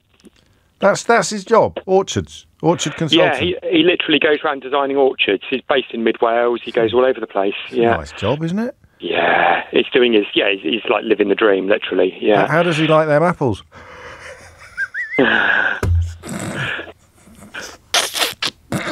Sorry, I thought that was good. No? Oh, come on, no one else is. Someone's going to... All right, a round of applause for Brian, please. Thanks, James. Thanks, Brian. Sorry, everyone. Pratap's in Islington. Pratap, question or answer? Hi, James. It's an answer for the vinegar question. Oh, excellent. Carry on. So technically, vinegar won't actually go off, but if it is a live vinegar, like a live apple cider vinegar, yes, then it can over-oxidize. So what that means is once the bacteria is finished converting the alcohol in the cider into acetic acid, it will then start converting the vinegar into water and carbon dioxide if it is not stored properly. So then the acetic acid content would obviously dilute down, so then it is no longer viable for preservation or the vinegar. It gets more watery, doesn't it? Yes. Technique. And is that only on live vinegars? Only on like an apple cider? That happens on live vinegars. It wouldn't happen to a normal malt vinegar or a white vinegar or anything like that? So with those, again, the oxidization will remove a lot of the flavour, aromas and molecules that contribute to the majority of the flavour. Another vintage mystery hour. We keep doing it. Qualifications, Pratap? Vinegar maker. What? I make vinegar. What? I mean, not commercially. I make a lot of vinegar just for my own use in my business. I'm also a member of the Fermenters Guild. Oh, shit. Why are you coming on at 12:58 when Sheila's already doing her stretches in the corner of the studio?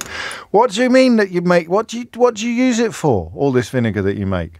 Oh, in my cooking, because I mean, I'm a chef and I have my own business, so I use all my vinegars. At the moment, I've got a mango scrap vinegar, passion fruit vinegar. I've even made a vinegar from Jägermeister. A Jägermeister vinegar? Yes. Keith's ears pricked up. What? Sorry. And you'd use it mostly on salads, would you, or salad and to cook with as well? Where do you cook? Where's your restaurant? I do private dining and sort of pop-ups and supper clubs in London. Pop-ups. I'm so hungry now. I'm gonna give you a Ray Liotta. You make your own vinegar. I mean, how many people are in the Fermenters Guild? There are about 200 plus. Ray Liotta, come off it. Oh my God! And thank also, you so much. You said it so casually as well. That got you over the line. Make my own vinegar, like everyone does. It's like a passion fruit vinegar. What a moment for all of us. I'm Ray Liotta, and you're listening to James O'Brien on LBC. If you build it, they will come. Look at that. I think the game goes to Purbeck Sam, doesn't it? Purbeck Cider Sam in Purbeck, I think. So he gets the game this week. That's it for another week. If you missed any of today's show, you can listen back on Catch Up on Global Player, where you can also pause and rewind live radio, as well as listen to a range of podcasts. Download it now for free from your app store or head to globalplayer.com. Coming up at 4 on LBC is Tom Swarbrick, but now it's Sheila Fogarty. James O'Brien on LBC.